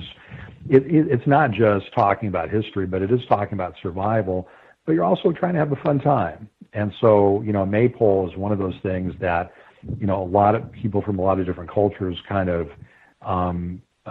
participate in. Now, I don't know you're thinking you saw a watermelon at the top. Now, I wouldn't think so, because it would be hard to balance something like that on top of a maypole. But there would be feasting. Usually it's a 2-day celebration. White people don't like it. White authorities don't like it when black people celebrate emancipation in the Deep South, because why should they be celebrating? Did they have it better during slavery? And you read this stuff that white editors write.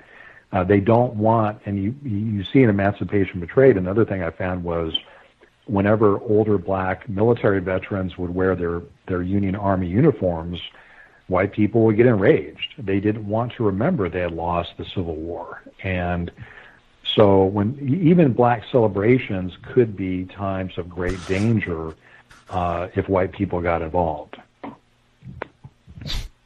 Absolutely, system of terrorism. And I think that comes up repeatedly. Black veterans, for generations, black veterans are earning the ire of racist white supremacists. Hear that for years and years. I did want to go back. You mentioned the Civil War, and we heard some Civil War vernacular being invoked. You said when you did some of your pushback and saying, hey, maybe we should not be using gator bait at the Florida football games and such. And you said some of the folks wrote in or messaged you and what have you, like, hey, man, carpetbagger, what are you doing meddling in our affairs? You know what you're talking about. I said, well, wait a minute now.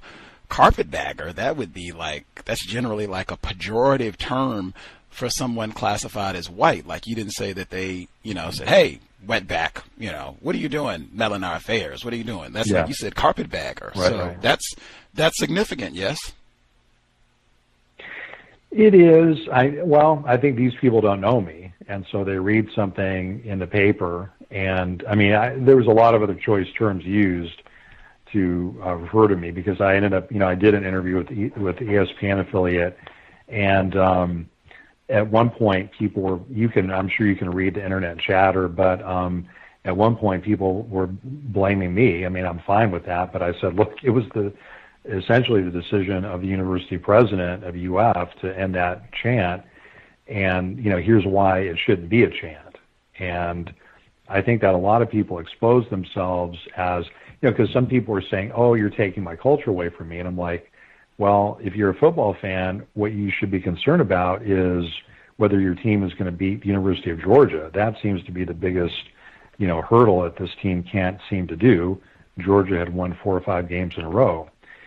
Now, having said that, there was a group of white students that still got together, and still have used it. I haven't seen this, but allegedly it's some white conservative organization who is still using the gator bait chant during the games.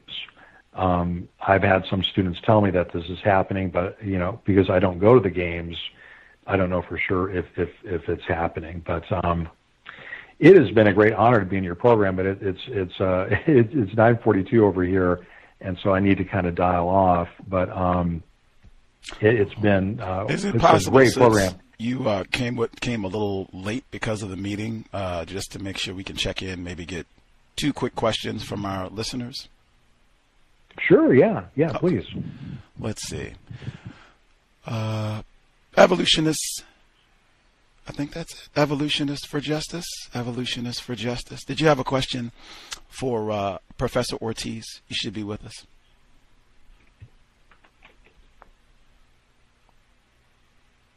Evolutionists for Justice. Did you have a question, or are you just listening? I'll wait. I'm still figuring out how to ask the question. Oh, okay. Well, let me get another person, and then I'll come back to you so you can take a few seconds to ponder on it. Yes, sir. Yep. Retired firefighter. Did you want to ask a question? Then I can come back to our other caller. Yes, sir. I have 2 quick questions. For the guest. Retired firefighter in Florida. So sorry. Make sure I get that in. Retired firefighter in Florida, right where you are. Yes, sir. Yes, sir. 2 quick questions for the guest. The first one is the recent thing I heard about the famous or infamous gator bait chant. You said you got hate mail for it? Yes. Okay. 2 questions. Did anyone identify you as a nigger? No. Did anybody identify you as a nigger lover? Yes. Interesting. Second question. I'm quoting you based on your MLK speech, and you said something towards honoring the victims of the Ocoee massacre. How do you honor a victim? Well, you speak their name. That's one thing, because what happened, as you probably know, with the Ocoee massacre, is that event was literally read out of the state's history. So I think you speak their name. You talk about, try to work for reparations in any way possible. And you make sure that their stories are not forgotten and submerged and buried the way that they've been buried in the state of Florida for over a century. So those are some of the ways, I think. Okay, you kind of hinted on what I was going to go to on a last standpoint, compensation. 1920 is not that long ago. I'm sure there are some survivors, some relatives. Are there any receipts? And have any white person been recognized as perpetrators? And so, are there receipts or any people who are the descendants of the perpetrators who are sitting on or have invested on the property that used to belong to these residents? Have they been brought attention to? Have powerful proceedings been waged against these white people?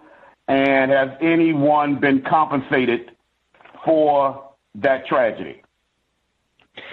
No one has been compensated a dime for that tragedy, but there's work being done now to try to figure out exactly who owned the land, who were the black landowners who had their land stolen by white realtors, white individuals.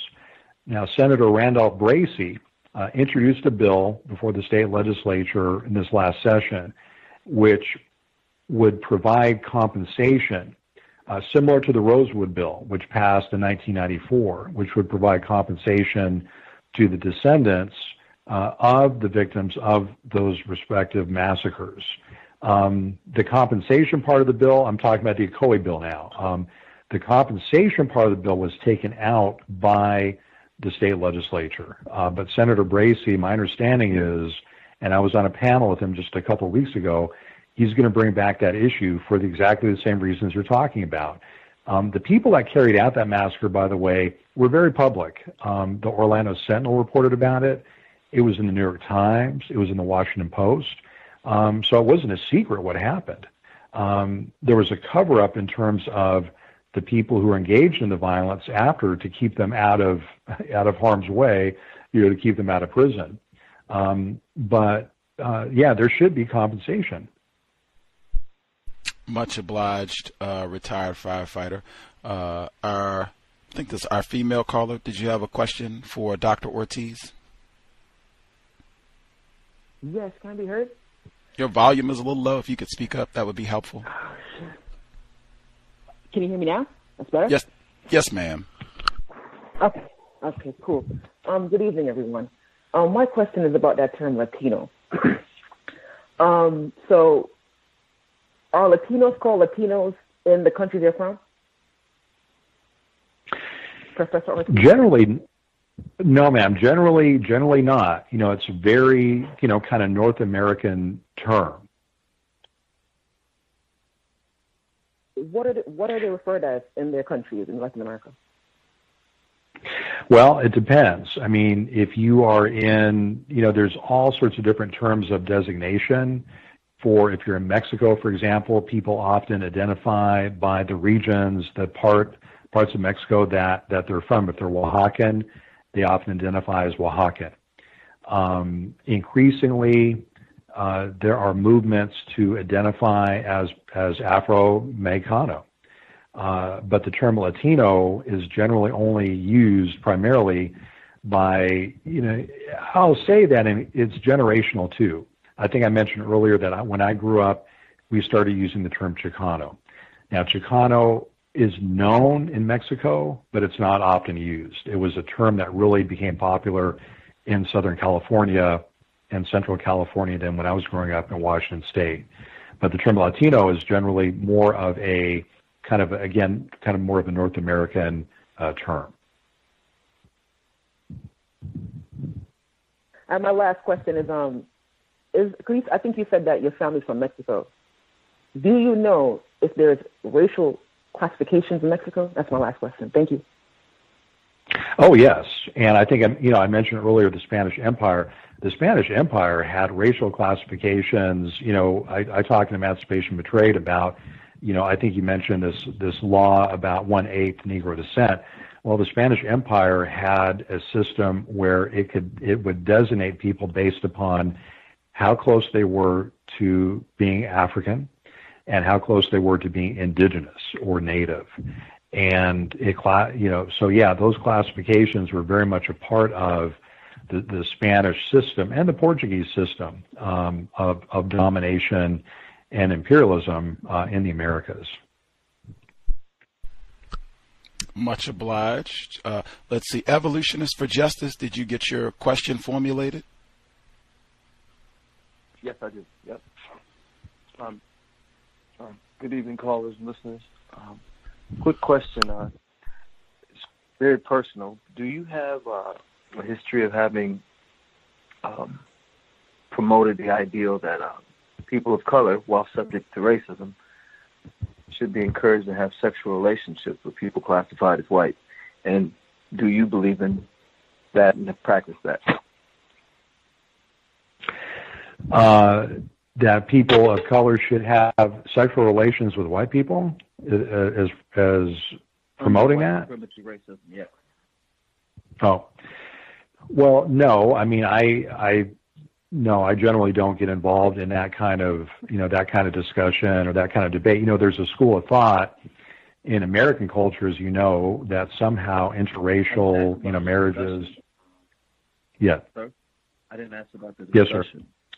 You agreed to the context of white supremacy racism. So under those conditions, should more powerful people, white people, have sex with powerless people that are subject to their abuse? No, sir. No, I'm sorry. I actually misunderstood the original question. Yeah, no, definitely not. Okay, thank you. Yeah, thank you. Grand. We had one more person who dialed in. Can we bother you for a last caller? Oh, yes, please. Grant, let's see. The Black African, did you have a question for Dr. Ortiz? Yeah. Dr. Ortiz, you said you were in the military in South America. Is that correct? Yes, sir, in the mid-1980s. Did you kill non-white people? Well, I mean, sadly enough, I was in a special forces unit, and I grew up in a gun culture, and so I trained young people how to shoot, how to kill, and so I unfortunately engaged in that activity. This is one of the reasons why I often, when I start classes, I'll talk about how colonized people end up getting involved in being soldiers of the empire, like I was. And so, yes, I mean, I was involved in the U.S.-sponsored civil wars in Central America. I served all across the region, and growing up in that culture at the time, I was ignorant of what I was being asked to do. But since that time, I'm trying to, this is why I wrote the book African American Latinx History of the United States, is to try to kind of get people to understand the U.S. is an imperial nation.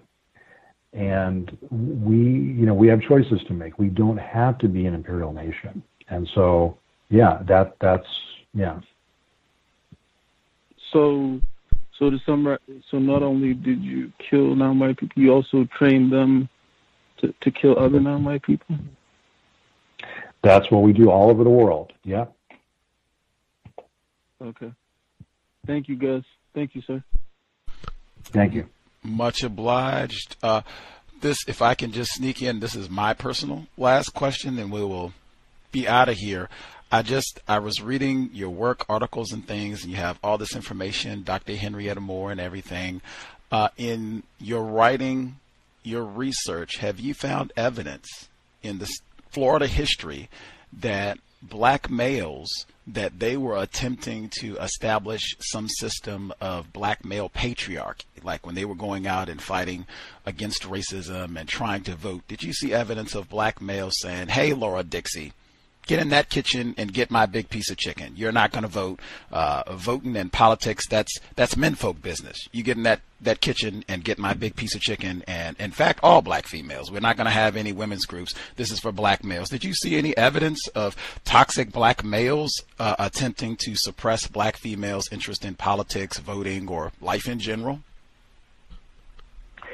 No, I didn't see that. And when you mentioned Laura Dixie, if you anyone who knew her knows that would never have happened. I knew her and her husband Sam Dixie. They are both on the Civil Rights Hall of Fame walk in Tallahassee. But it was always clear that Laura Dixie was the leader of the movement, and Sam Dixie was in the background. He was the supportive husband. And if you know people like, and I've interviewed many people that, for example, who were students of Mary McLeod Bethune's, and they would tell you right up front, Mrs. Bethune did not take back seat to anyone, and she taught the young African American women who were her students at Daytona Normal Industrial School for Negro Girls, as it was called, you never take a back seat to any man, and so.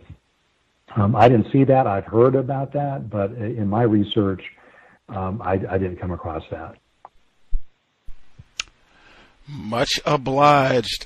He has also written a lot about Laura Dixie as well. You can check. In fact, I'll post some of the articles so you can check it out. It's from facingsouth.org. But much obliged. Thank you for your patience, Professor Paul Ortiz hanging out with us evening. Learned a lot.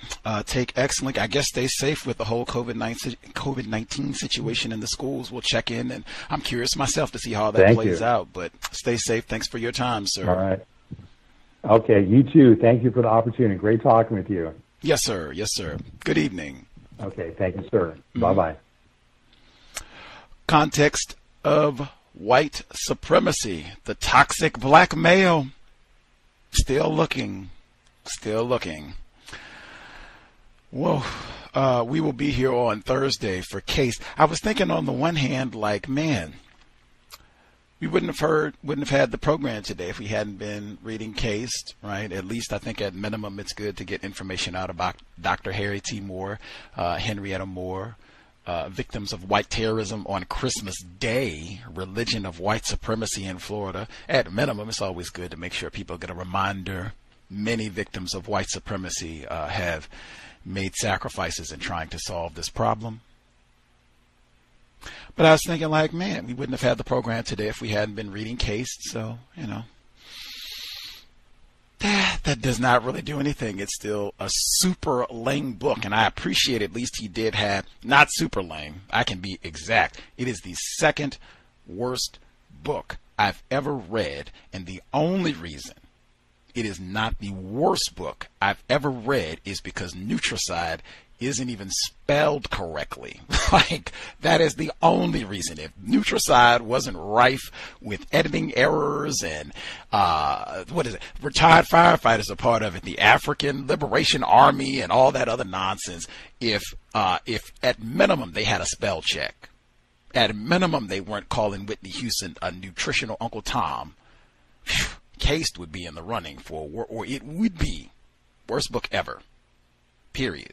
Only reason it's not there. But I appreciate him having the integrity to be like, man, transcend race? Come on now.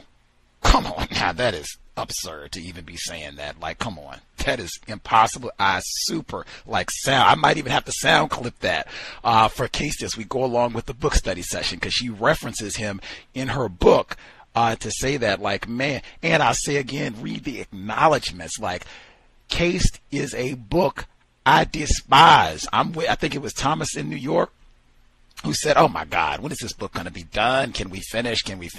I'm with you, brother. Black brother, I'm with you totally.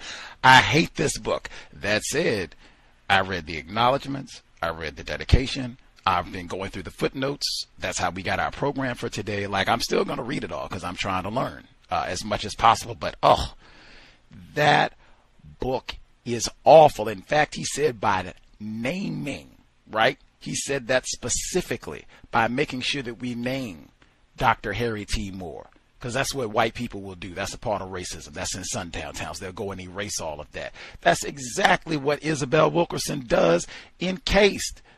She talks about the incident of thybocephalosha, but she doesn't name him.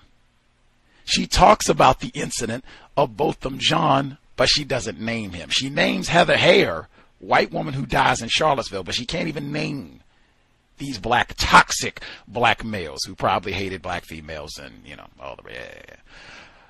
It's lame. Second worst book ever for many, many reasons. But even with all that, read. If you're going to read a book, try to immerse yourself and learn as much as possible, because could be lots of things, I'm curious to see if the acknowledgments and all that will be included in the audiobook of Case as we get to the end of the text. But that'll be Thursday, 8 p.m. Eastern, 5 p.m. Pacific. Reading more important than watching television. We'll get to folks who dialed in, see if they have any thoughts. So important to get clarification. If anybody looked, for folks who listened, if you're able to take maybe 30 seconds or so to look at the faculty page, right, for our guest, Dr. Ortiz, to see what you think. If based on, so you've been able to hear him for an hour or so, our discussion, or ask him some questions, and then you can get a visual for what he looks like. Do you think he would be accepted as white? Would you, if you were around him, I don't know. I would still suspect that this fella could be a white person.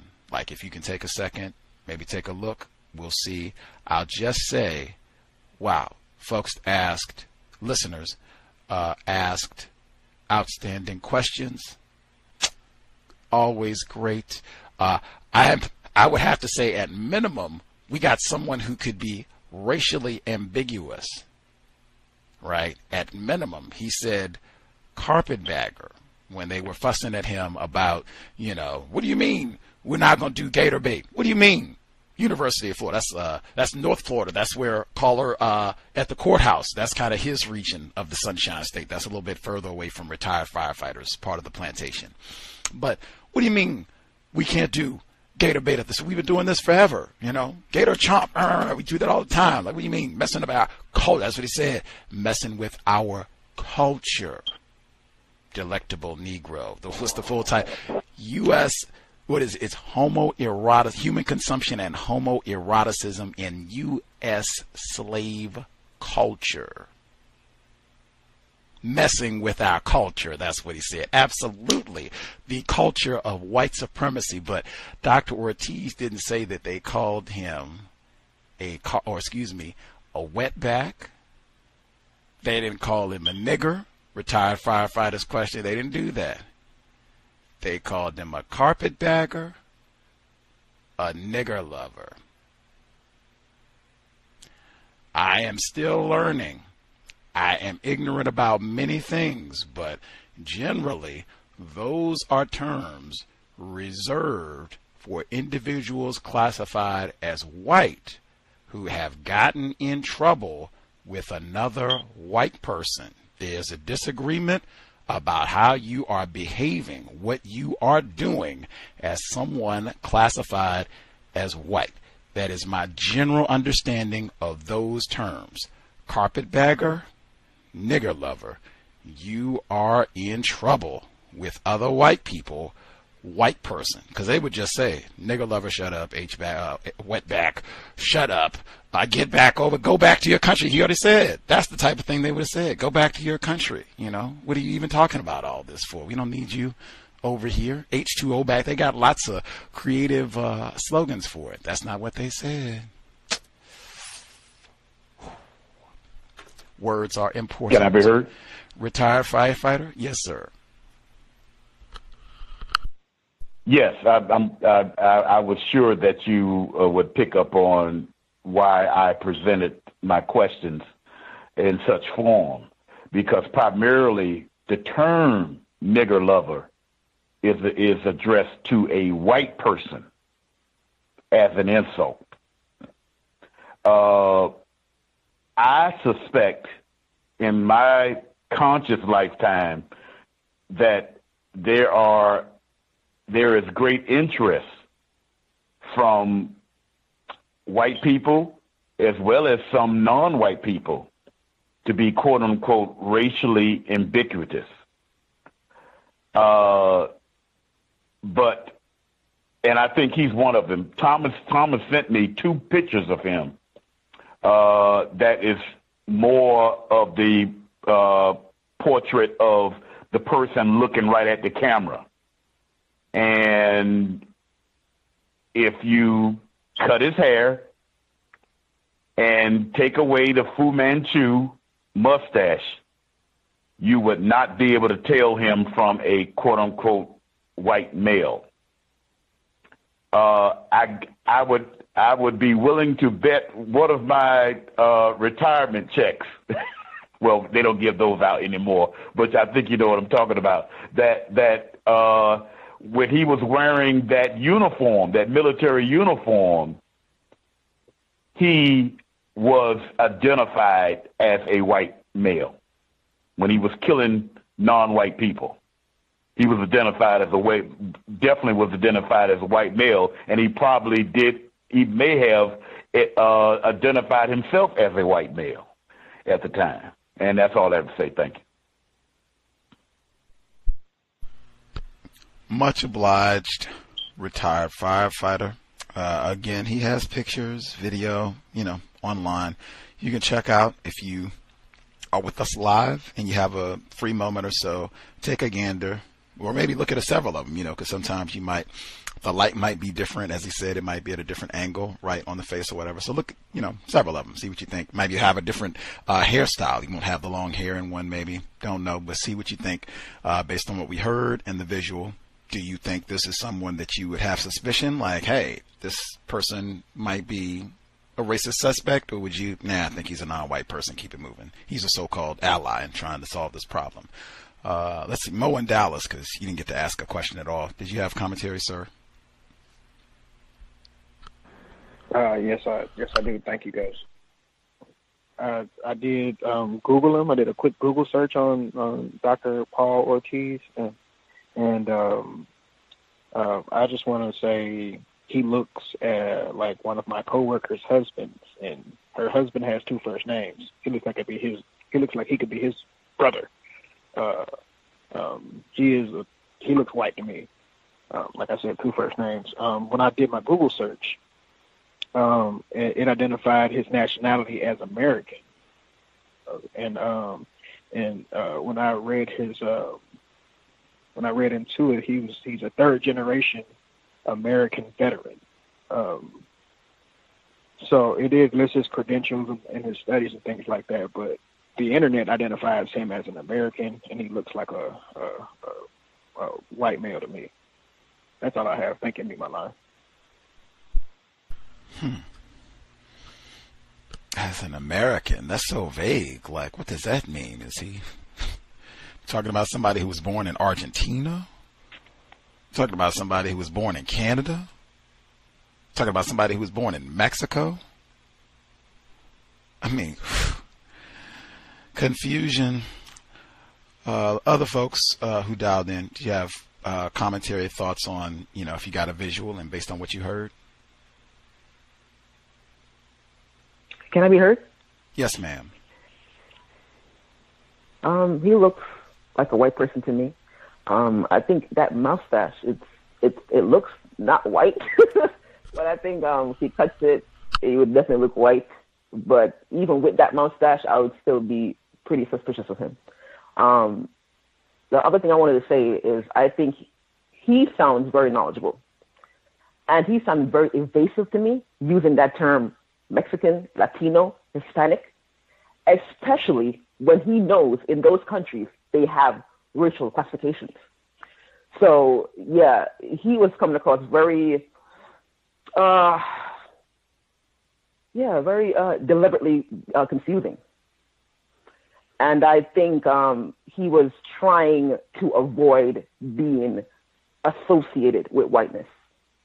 And that's the commentary I have for now. Thank you. Have you heard?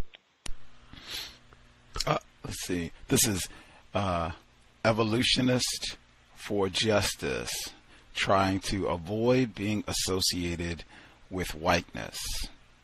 Certainly avoiding that classification of white. Absolutely. Evolutionist for Justice. Yes, sir. I think the fact that he did not first and foremost highlight or even give even a snippet about a transformation period when he said he was ignorant about killing and training other non-white people to kill more non-white people. He said in the 70s, we called ourselves Chicanos, never with the Y. But I've studied the word and the use of that word. It was people who were non-white who were deliberately trying to separate themselves from what was called the Negro to get some type of economic recessions for an attempt at the illusion of inclusion. And many whites, where they come from, they function as whites in Central America, South, whatever those concepts are. He knows that because that's where he was. And he wouldn't have been allowed to train non-white people to kill more non-white people unless he was looked up to as. He knows that. And the fact that the mustache, the job, I believe he's a very, very, very dangerous racist suspect. professional killer, murderer, who you would never suspect, the worst kind, who would sit in the room and do yoga with you all day and kill everybody in the room is not white, if that's what he's told to do. By everybody thinking that's our yellow or whatever brother, based on the words he used. That's all I have. But I think he studied the show, and he's studying us. He didn't come on the show by accident.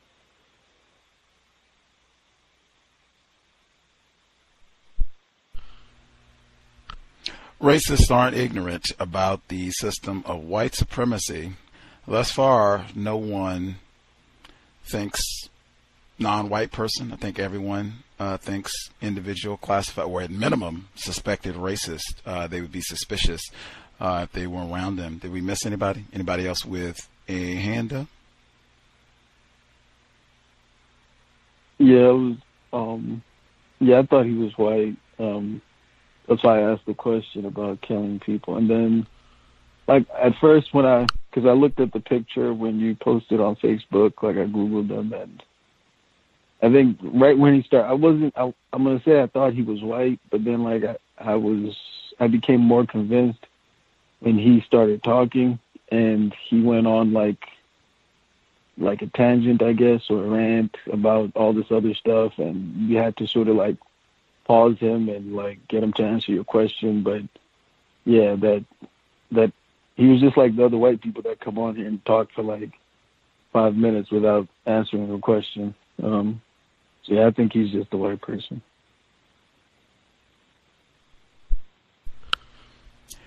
Very similar tendencies in the responses. Even the response, it seems like, I guess this might be one thing I have not emphasized enough. I think we spoke about this within the last week or so.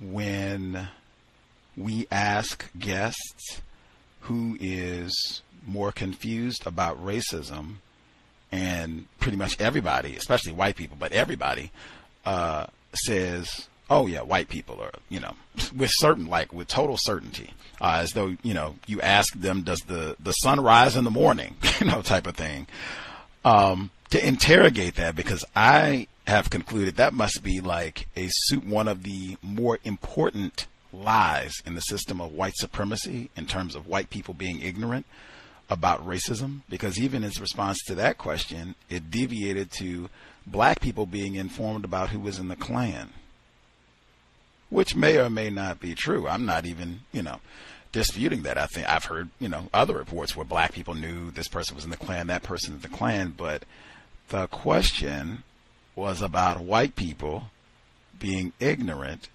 about racism.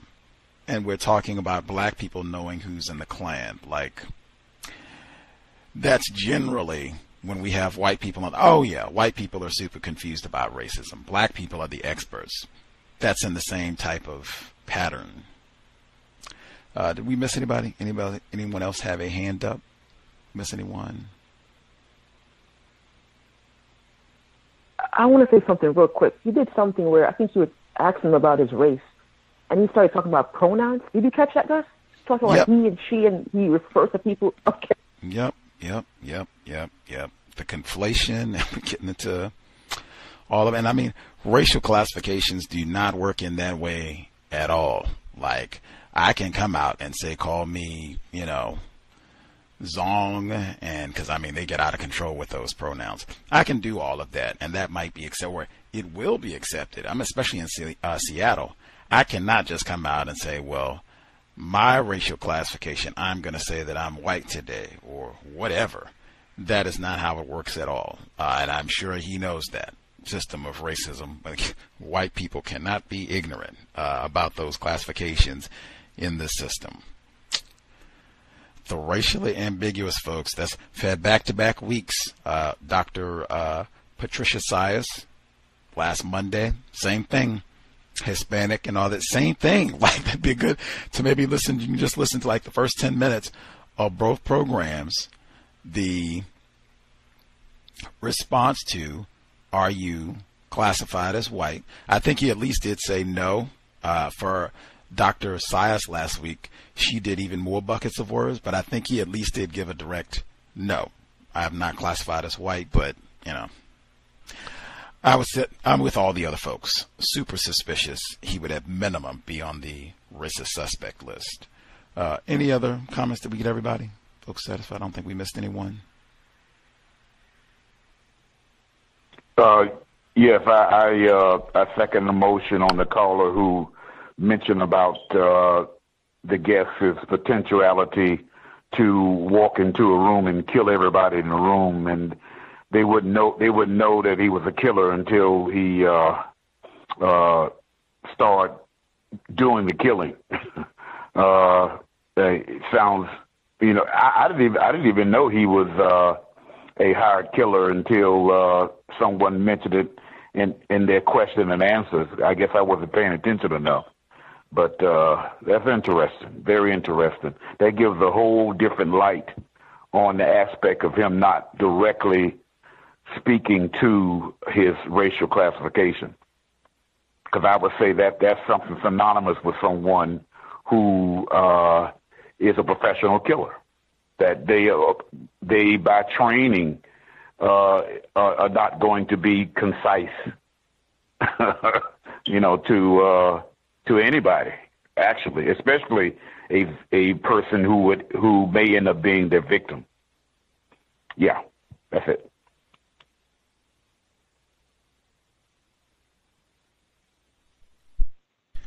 Much obliged, retired firefighter. What did Mhandi see? Racism, white supremacy means to kill non-white people. We've been on the air long enough. We've had a number of white guests and even some non-white guests who were trained killers. Like, I guess that shouldn't be that big a surprise when a system of white supremacy, you have lots of killing. That is the business on the planet. It just takes lots of different forms, but it just made me think, like, yes, we've had a number of folks. I had to go back and pull out some of the archives. White people will train white people and even some non-white people to do some killing. Might even train you to go around the world and train other folks on how to do some killing. Did we get everybody?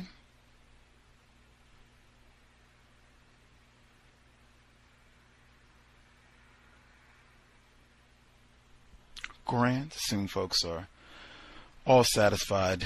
Again, we should be here Thursday for Caste as we continue. That's interesting too. Like, he immediately recognized the illogic with some of the content in Isabel Wilkerson's book, but he still raved about it. That's what I said would be pretty common. Like, I think most people would just read that book and it's wonderful. It's going to save us. Oprah Winfrey was right, and students are reading it. I love this. Like, I very rarely heard folks be like, wait a minute, let me at least take a second thought about this text. Much less from someone who's a trained killer. They tend to be pretty precise, no nonsense about things. Like, yeah. Anywho, reading more important than watching television. Even with all of that, I still think Dr. Harriette V. Moore, Henrietta Moore, always grand to get information about them included in the program. They have been discussed before, but certainly if you are residents in the state of Florida, should know about those folks, the work that they were attempting to do with that. Perhaps you can even go back and hear Dr. Marvin Dunn broadcast. That'd be cowbell too. He is a black male victim of racism, but that is cowbell. You can go back and hear some of the visits where he was on the program. We talked about some of the similar issues, the history of white terrorism in the state of Florida. With that, I think we'll have our Global Sunday Talk this week as well. We can get international perspective on the election, what has gone down the last few days, get updates on their Rona restrictions also, but that should be Sunday, 3 p.m. Eastern, 2 p.m. Central, 12 noon Pacific. Much obliged for everyone's participation and patience. We got started all late with Dr. Ortiz. He said he was in the meeting about the Rona and them trying to figure out what they're going to do at the University of Florida, and, you know, making the students go back to school early and all the rest of it. I have to see how all of that unfolds. I hadn't even, I'd see all that unfolds. That is interesting. Other folks I know are dealing with that in different areas of the country, the world also. But Global Talk this weekend, Caste on Thursday, Neutralizing Workplace Racism on Friday, and the compensatory call-in Saturday. If you have an email, question, comments, untiljustice@gmail.com, untiljustice@gmail.com. Hope it was worthy of your Monday evening. Might be useful for us to have other folks, because my thought process when I saw his picture, I can share. Our guest, Dr. Ortiz, when I saw his picture, I was thinking, I think this is a white person. I saw the name. I think folks talked about the hair. He has longer hair. If you've seen his photographs, longer hair, and then he's got the mustache. And folks talked about. So I was like, I could see,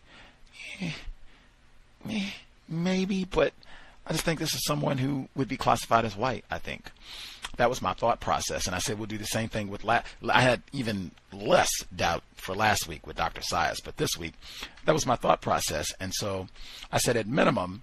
I think it would be someone who's racially ambiguous, which the term we already used, and someone that I would be suspicious of. And everything about what we heard confirmed that. So that'll probably be the logic I use going forward. If it's someone I think is white, absolutely, they could be a guest. If it's someone who is racially ambiguous, would probably be good for us to ask them some questions and have some dialogue, use logic there too. So white guests only.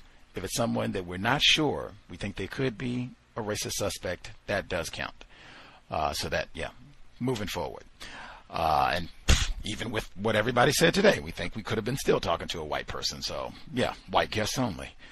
Much obliged for folks who tuned in. Hope it was worthy of your Monday, and we will be here at minimum on Thursday. Sobriety would be best. We did get the anecdote about white people throwing beer bottles and such at he and the other black children. Sobriety would be best. I think I've said for a number of years, one of the worst combinations in the known universe, white people, alcohol. Those are the type of terroristic shenanigans you can expect. In addition to being sober, election is over. We survived. I would still say hunker down. It is still kind of rowdy. The Rona is still rolling, among many other things. But I would still encourage hunkering down. And if you got to go out, be super vigilant.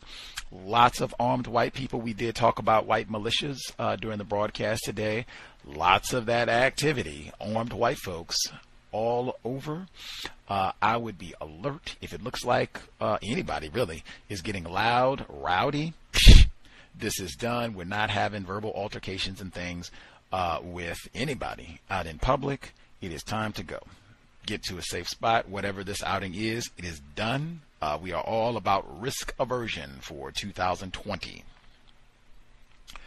That's it. We are sober. If you go out, we're going to be buckled and alert. If you are driving, you are not on the cell phone. We do not have time to be texting and calling and all the rest. We got to be mindful about what's happening around us. It's been a dangerous year for a lot of reasons, and we are trying to avoid contact with race soldiers, trained white killers, badge or no. Little things, just, not being on the cell phone, being buckled up, being sober, much as we can control to avoid contact under very dangerous conditions. That said, Creator, we ask that you help us remain patient with other black people, victims of white supremacy. We ask that you help us remain patient with ourselves. Remind us to demonstrate the highest levels of black self-respect in all times, in all places, each and every time we are in contact with another black person. It has been time. Replace white supremacy with justice immediately. No name calling. No name calling. Cal signing out. Thanks all for tuning in.